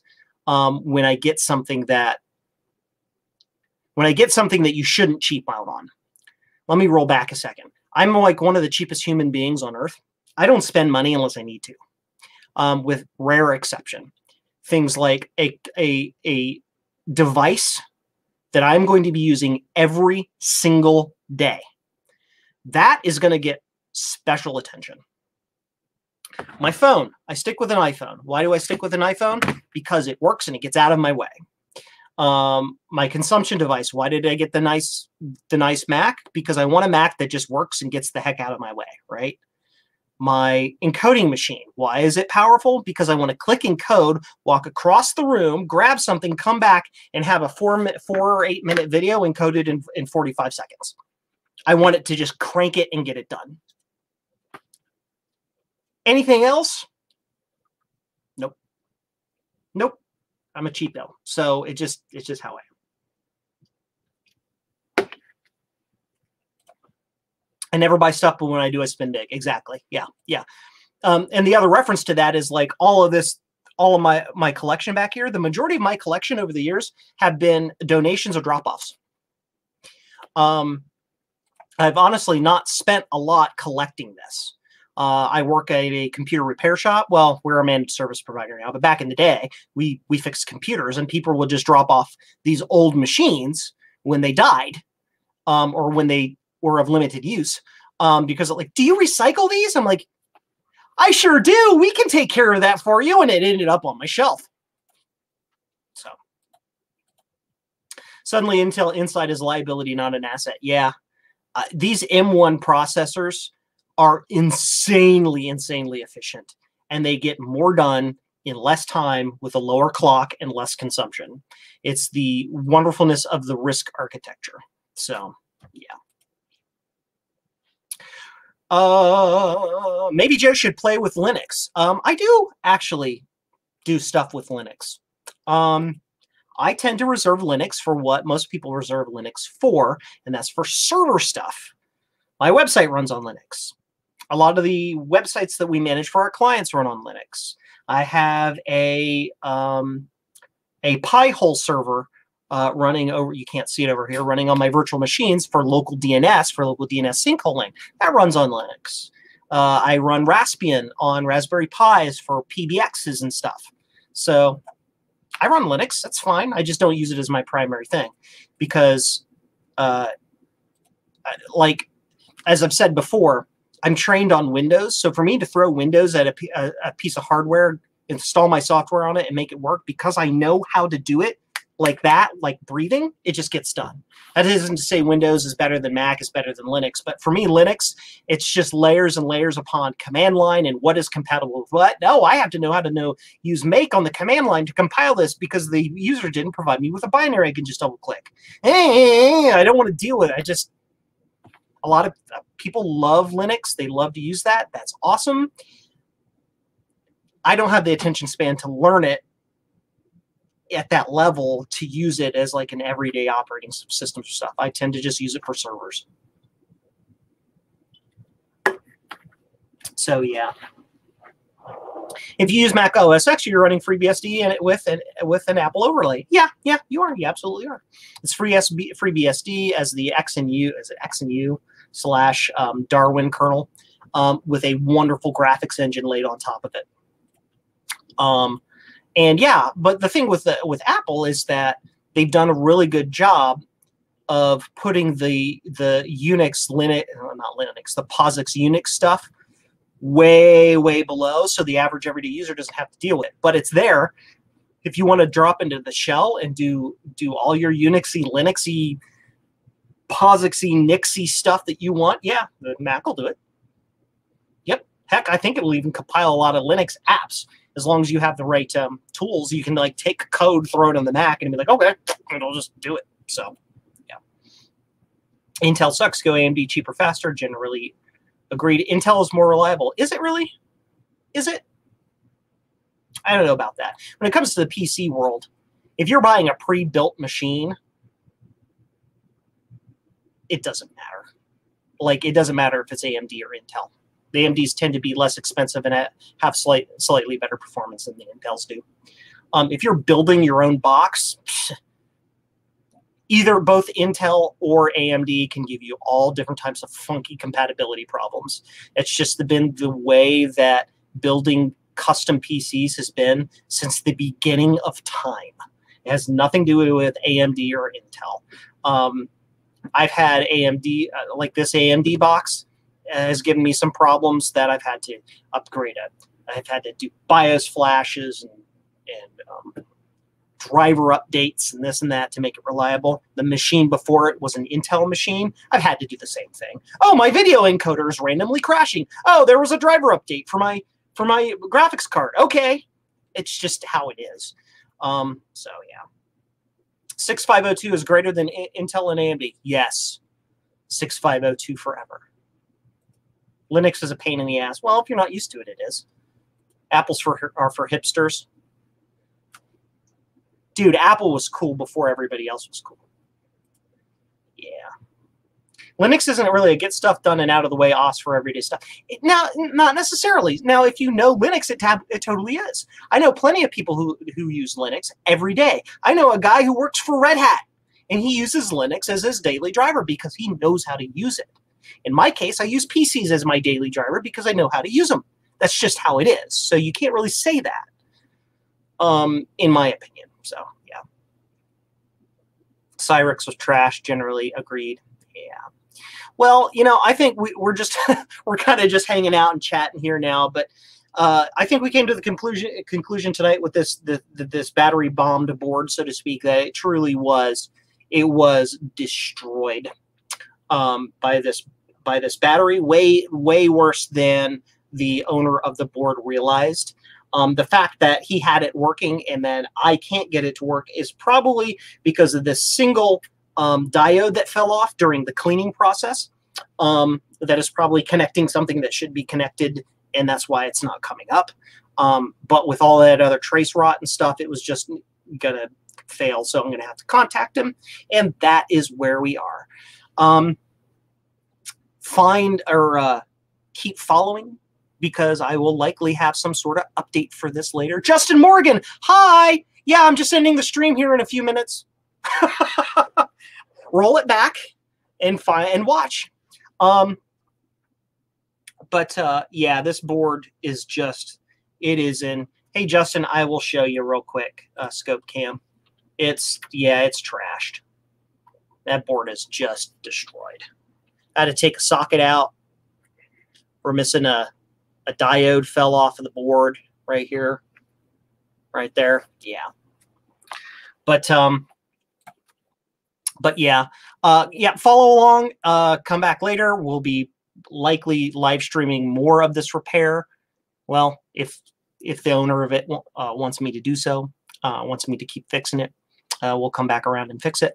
But I got a lot of other stuff in the pipeline. My patrons, I've already had an update about that. So if you want to become a patron of mine, go to patreon.com/Joe's Computer Museum. I will see if I can give you that link-a-doodle.